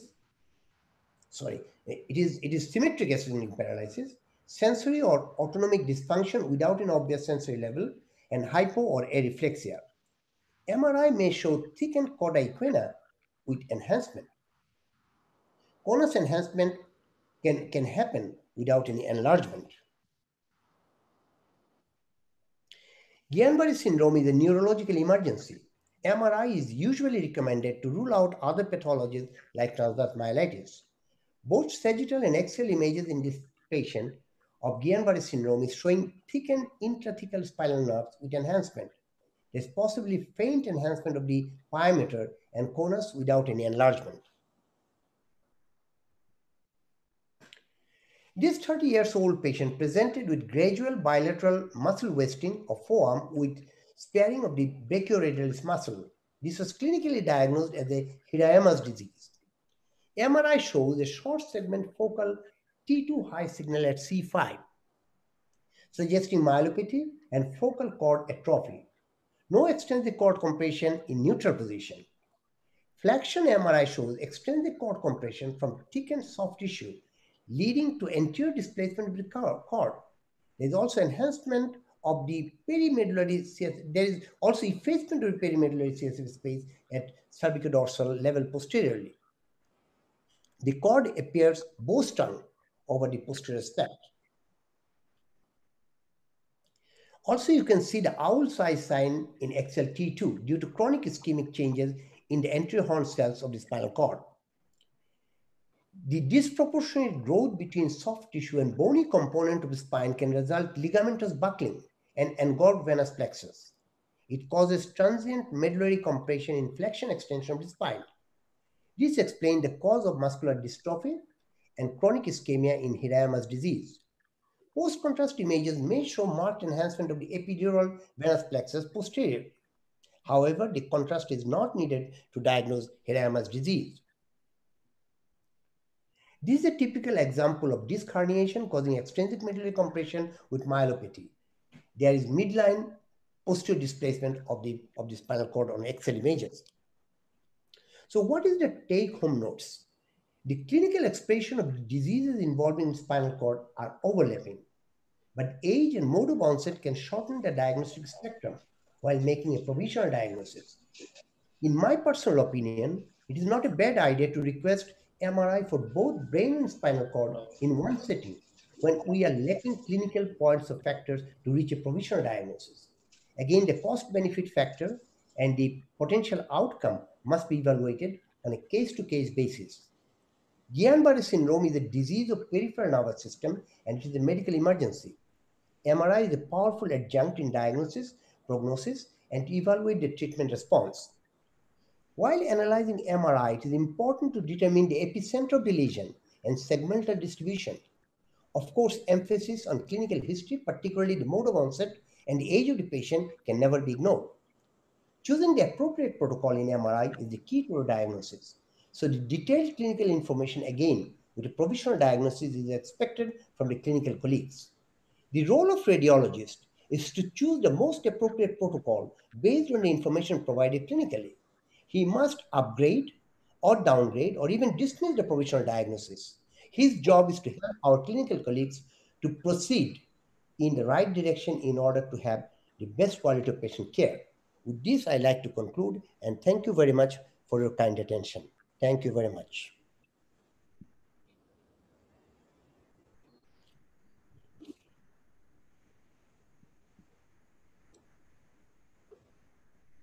Thank you, Professor Choudhuri, for your brilliant talk. Really, today, both of the talks were excellent for us. It was a very good learning curve for us. So now, there must be too many questions from the audience. In the audience, we have, as a panelist, I told you, Professor Kanokante Borua sir, Honorable B.C. Bangabandhu Sheikh Mujib Medical University.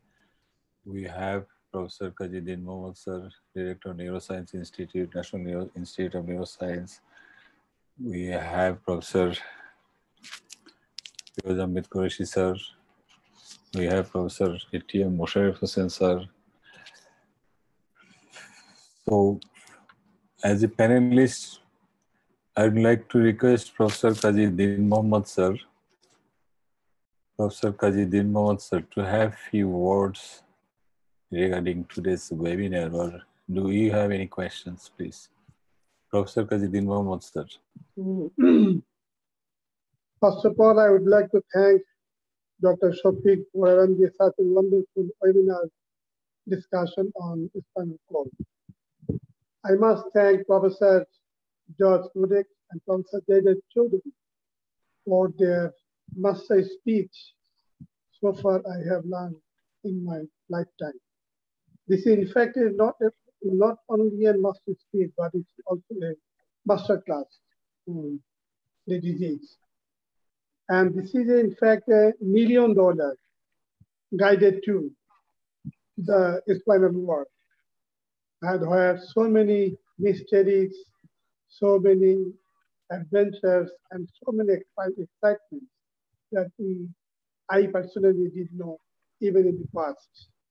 I am very much thankful to all of the speakers for giving us a very wonderful view of the spinal cord, which I think clinically important, but many a times ignored.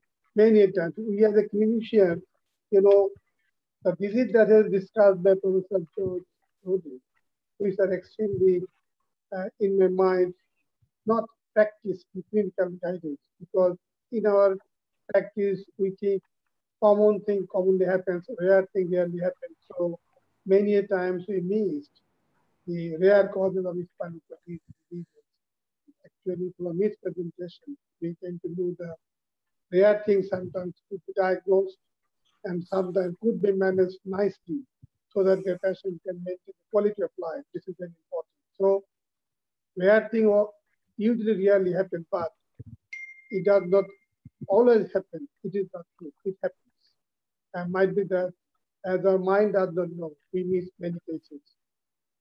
Again, presentation Professor Choudhuri, as usual, his wonderful presentation covering all aspects of spinal cord diseases, from medical to surgical to traumatology, and very classical differentiation from one from the other. It is a very helping guide in the bedside when you see the patient and compare the new radiology with the clinical presentation.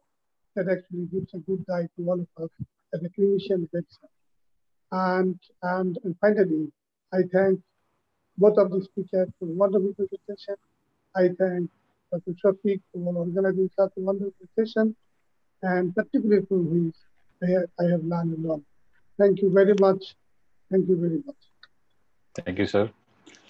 Now, I'd like to take the opportunity to request Professor Anisul Haq sir to have few words regarding today's webinar. Sir.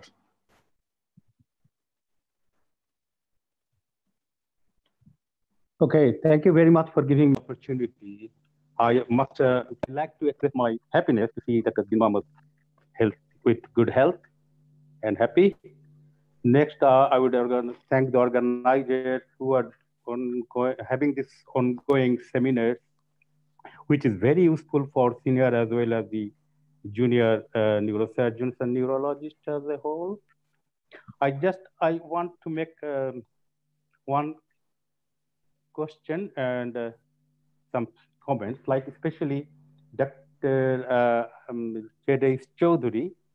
It was nice to listen to him. Always it is nice.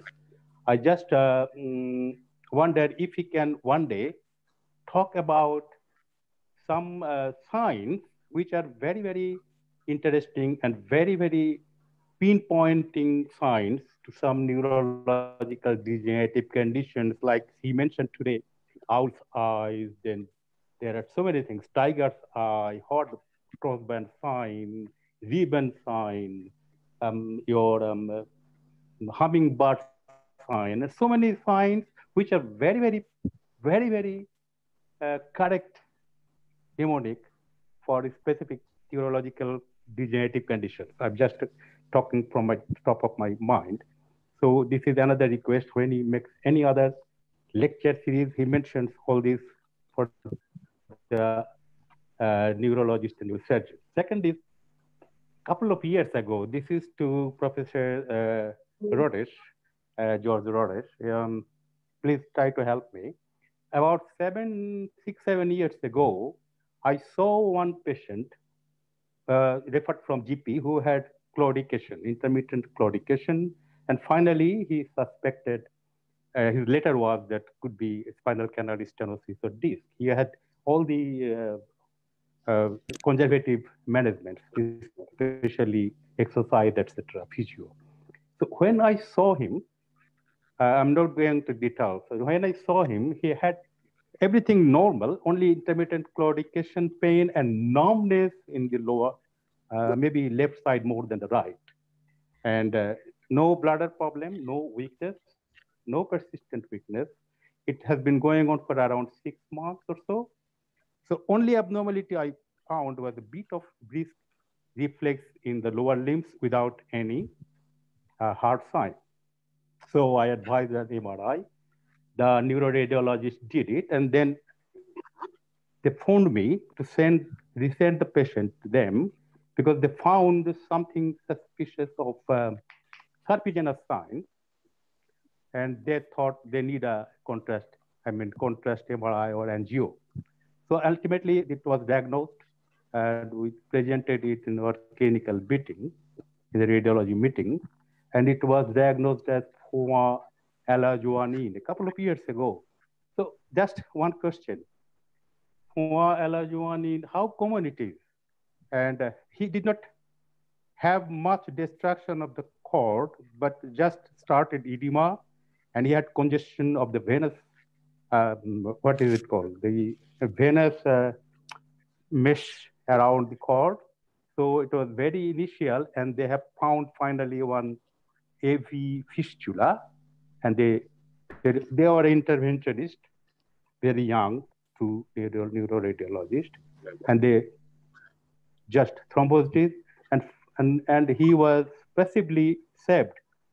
So how common are these? Do you still get these very often? Thank you. Thank you. Sorry. I'm sorry. Thank you very much. You hear me? Yes, sir. I can hear you. Thank you very much. I hear it. Thank you. Thank you very much for your question. We rarely see Foin-Alajuanine syndrome nowadays because they represent, in our experience at least, the very ultimate step of the spontaneous evolution of dural fistulae.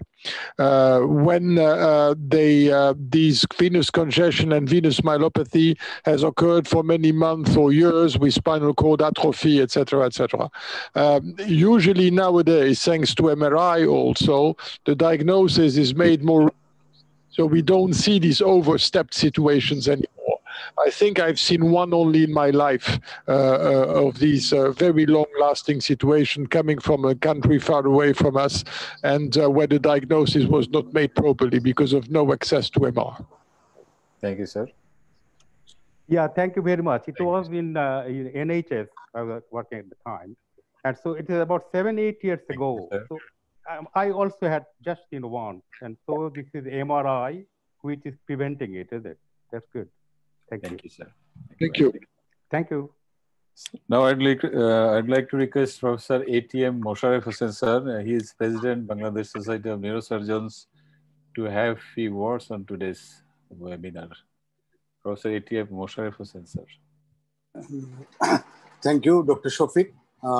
It's my pleasure to be here to this such an August webinar, and the two speakers, particularly George Rodesch, is simply brilliant, and such an elaborating and illustrative lecture, particularly this sort of relatively forbidden or unknown areas for most of us, particularly the way he shows the particularly the vasculature and the other angiograph of the spinal cord is simply brilliant.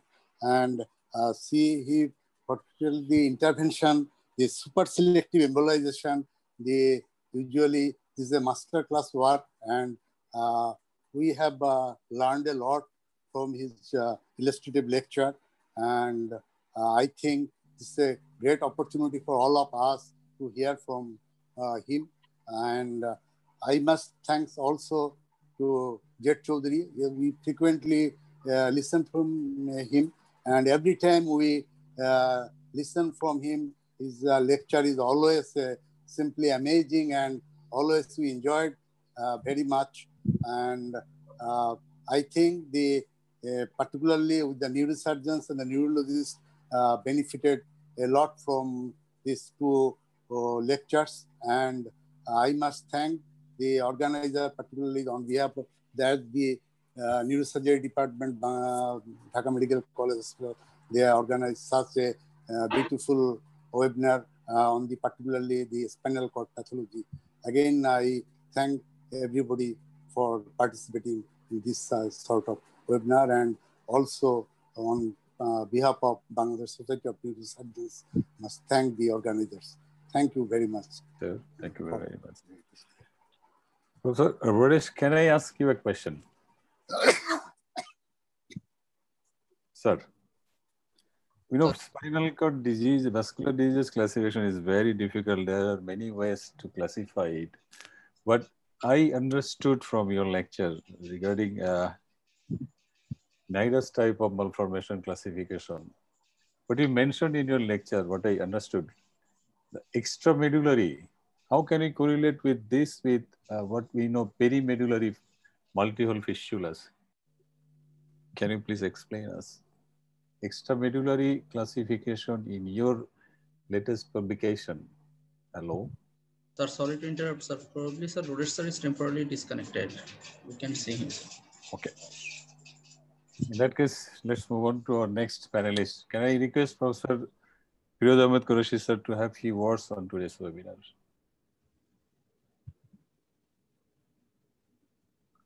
Sir. Yeah, audible? Yes. Yeah. Yes, yes. Thanks all. Very glad to see all the dignitaries here. Very much. The two speakers have covered and unrevealed the mysteries of the spinal cord.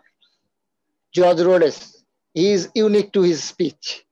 He has unrevealed the spinal AVM very finely and keenly and left no stone untouched.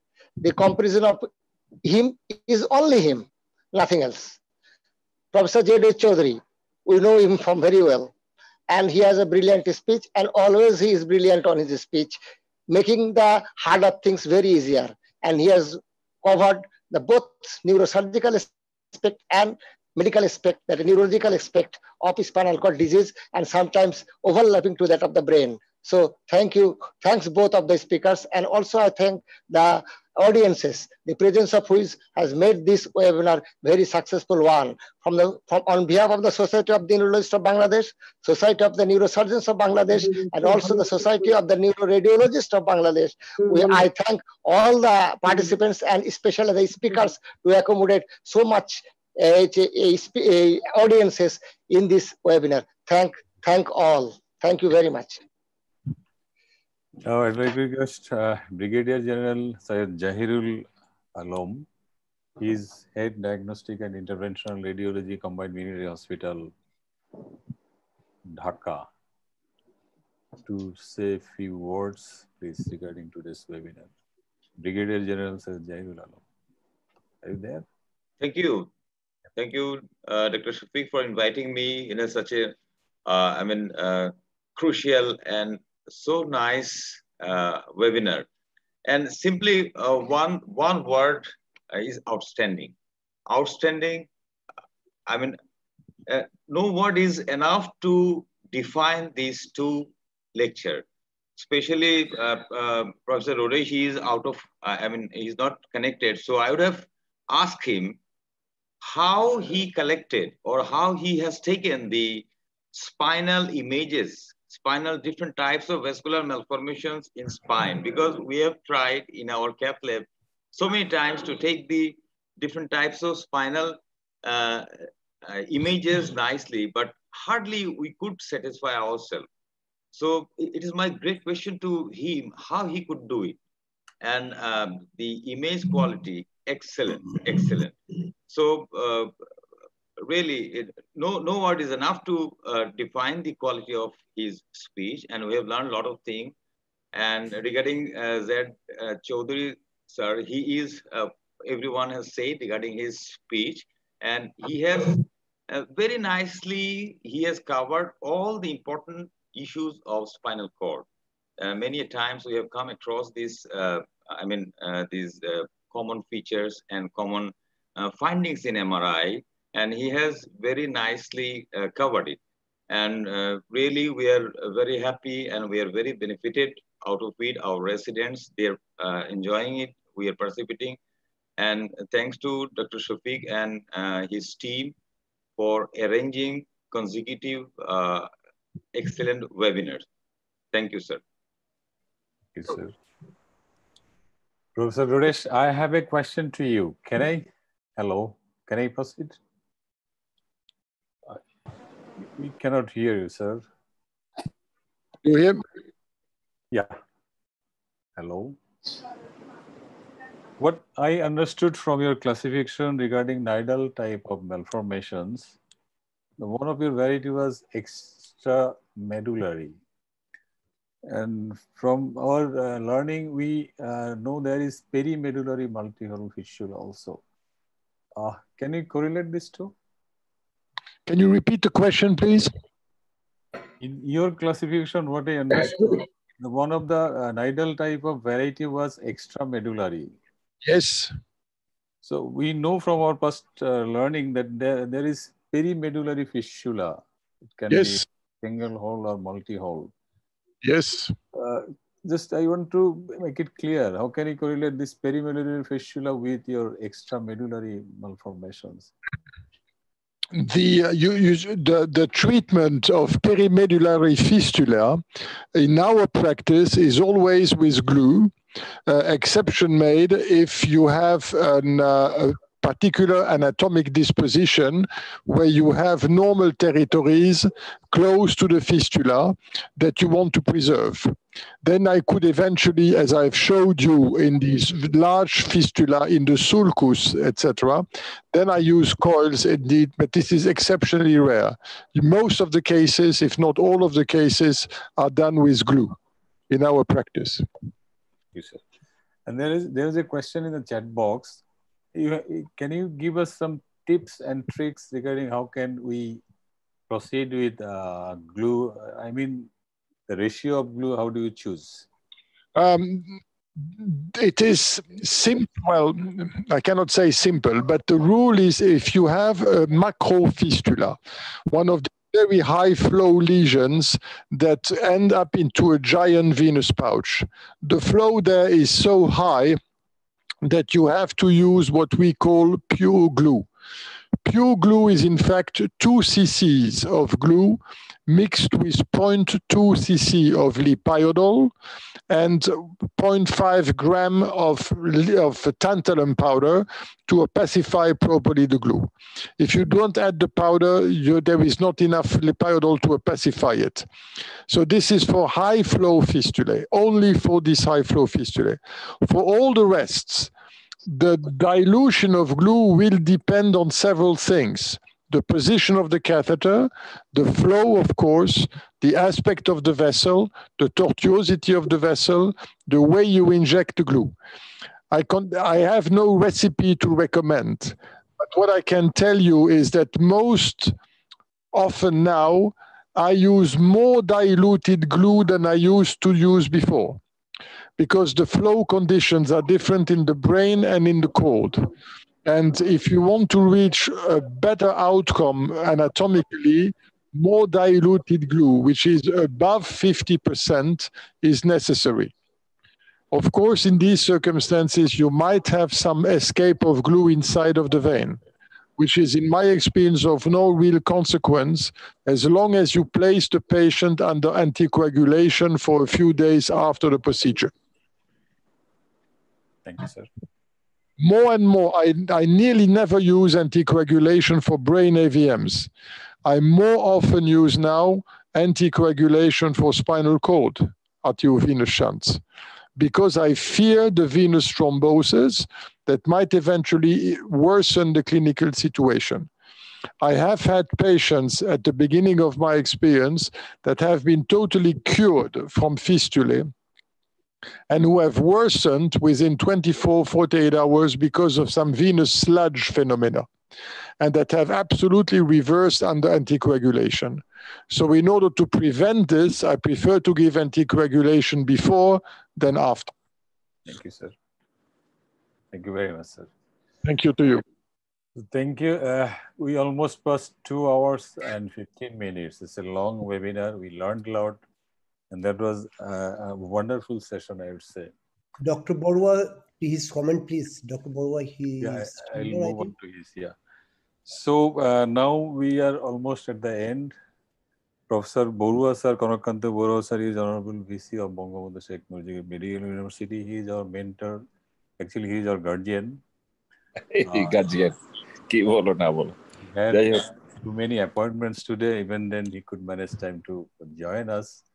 So I'd like to request Professor Kanakante Borua sir to say a few words on today's webinar. At the same time, I'd like to request sir to conclude today's session also. Sir, please. Thank you, Dr. Shafiq, for inviting me. And it is my honor to be present in this August webinar seminar. First of all, I want to congratulate Professor George Rodesch and Professor Choudhuri for their brilliant lecture.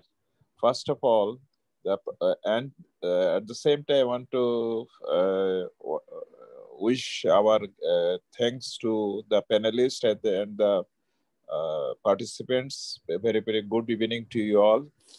First of all, I want to say that the presentation of Professor George Rodesch was wonderful, and he has narrated the embryological basis of vasculature of spinal cord. At the same time, the development of AVM in the spinal cord. And he also wonderfully narrated the treatment of this AVM in spinal cord. I have one question. You have said that one patient has deteriorated when you have used excess amount of glue. But how many patients have deteriorated during your treatment? And that is my one question that to know from you. Thank you very much for your question again. The amount of patients who have permanently worsened after endovascular procedure in our practice is 3.4%. Some patients worsen, of course. I have not counted them, but they have worsened transitorily. Why do they worsen transitorily? Because the glue that you inject is a liquid that will become solid. During polymerization, during the solidification, there is an heating effect, a thrombotic effect, and an inflammatory effect of the glue. And this on this very eloquent spinal cord tissue, because of this heating and inflammatory effect, might change a little bit the influx, the nervous fluxes in the cord. And this might create then a problem. The way to stabilize or to improve this is to give the patient corticosteroids and anticoagulation eventually. And this helps then after a few days to recover rather nicely. Thank you. Thank you. I must express my gratitude to you for your wonderful presentation. And at the same time, I was overwhelmed at your presentation, sir. Thank you. Thank you very much. And I am also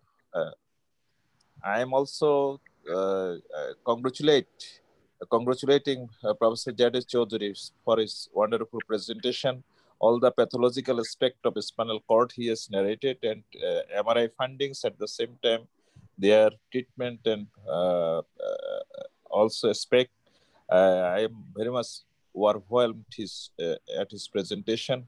As usual, he is always with us and helping us in many ways. I am very much grateful to both of the presenters, and I have learned many things from their presentations.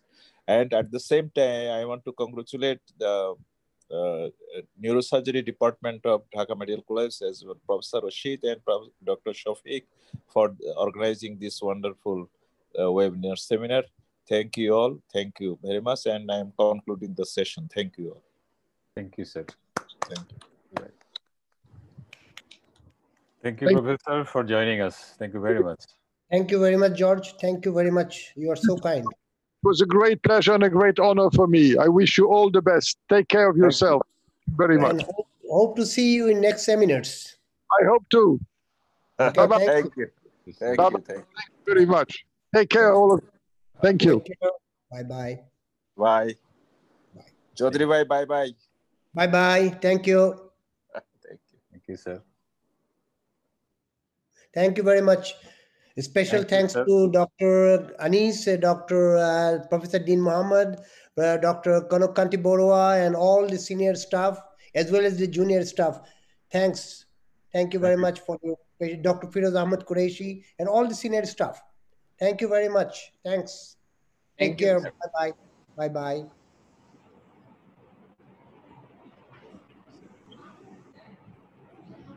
Sir and করে দিব sir.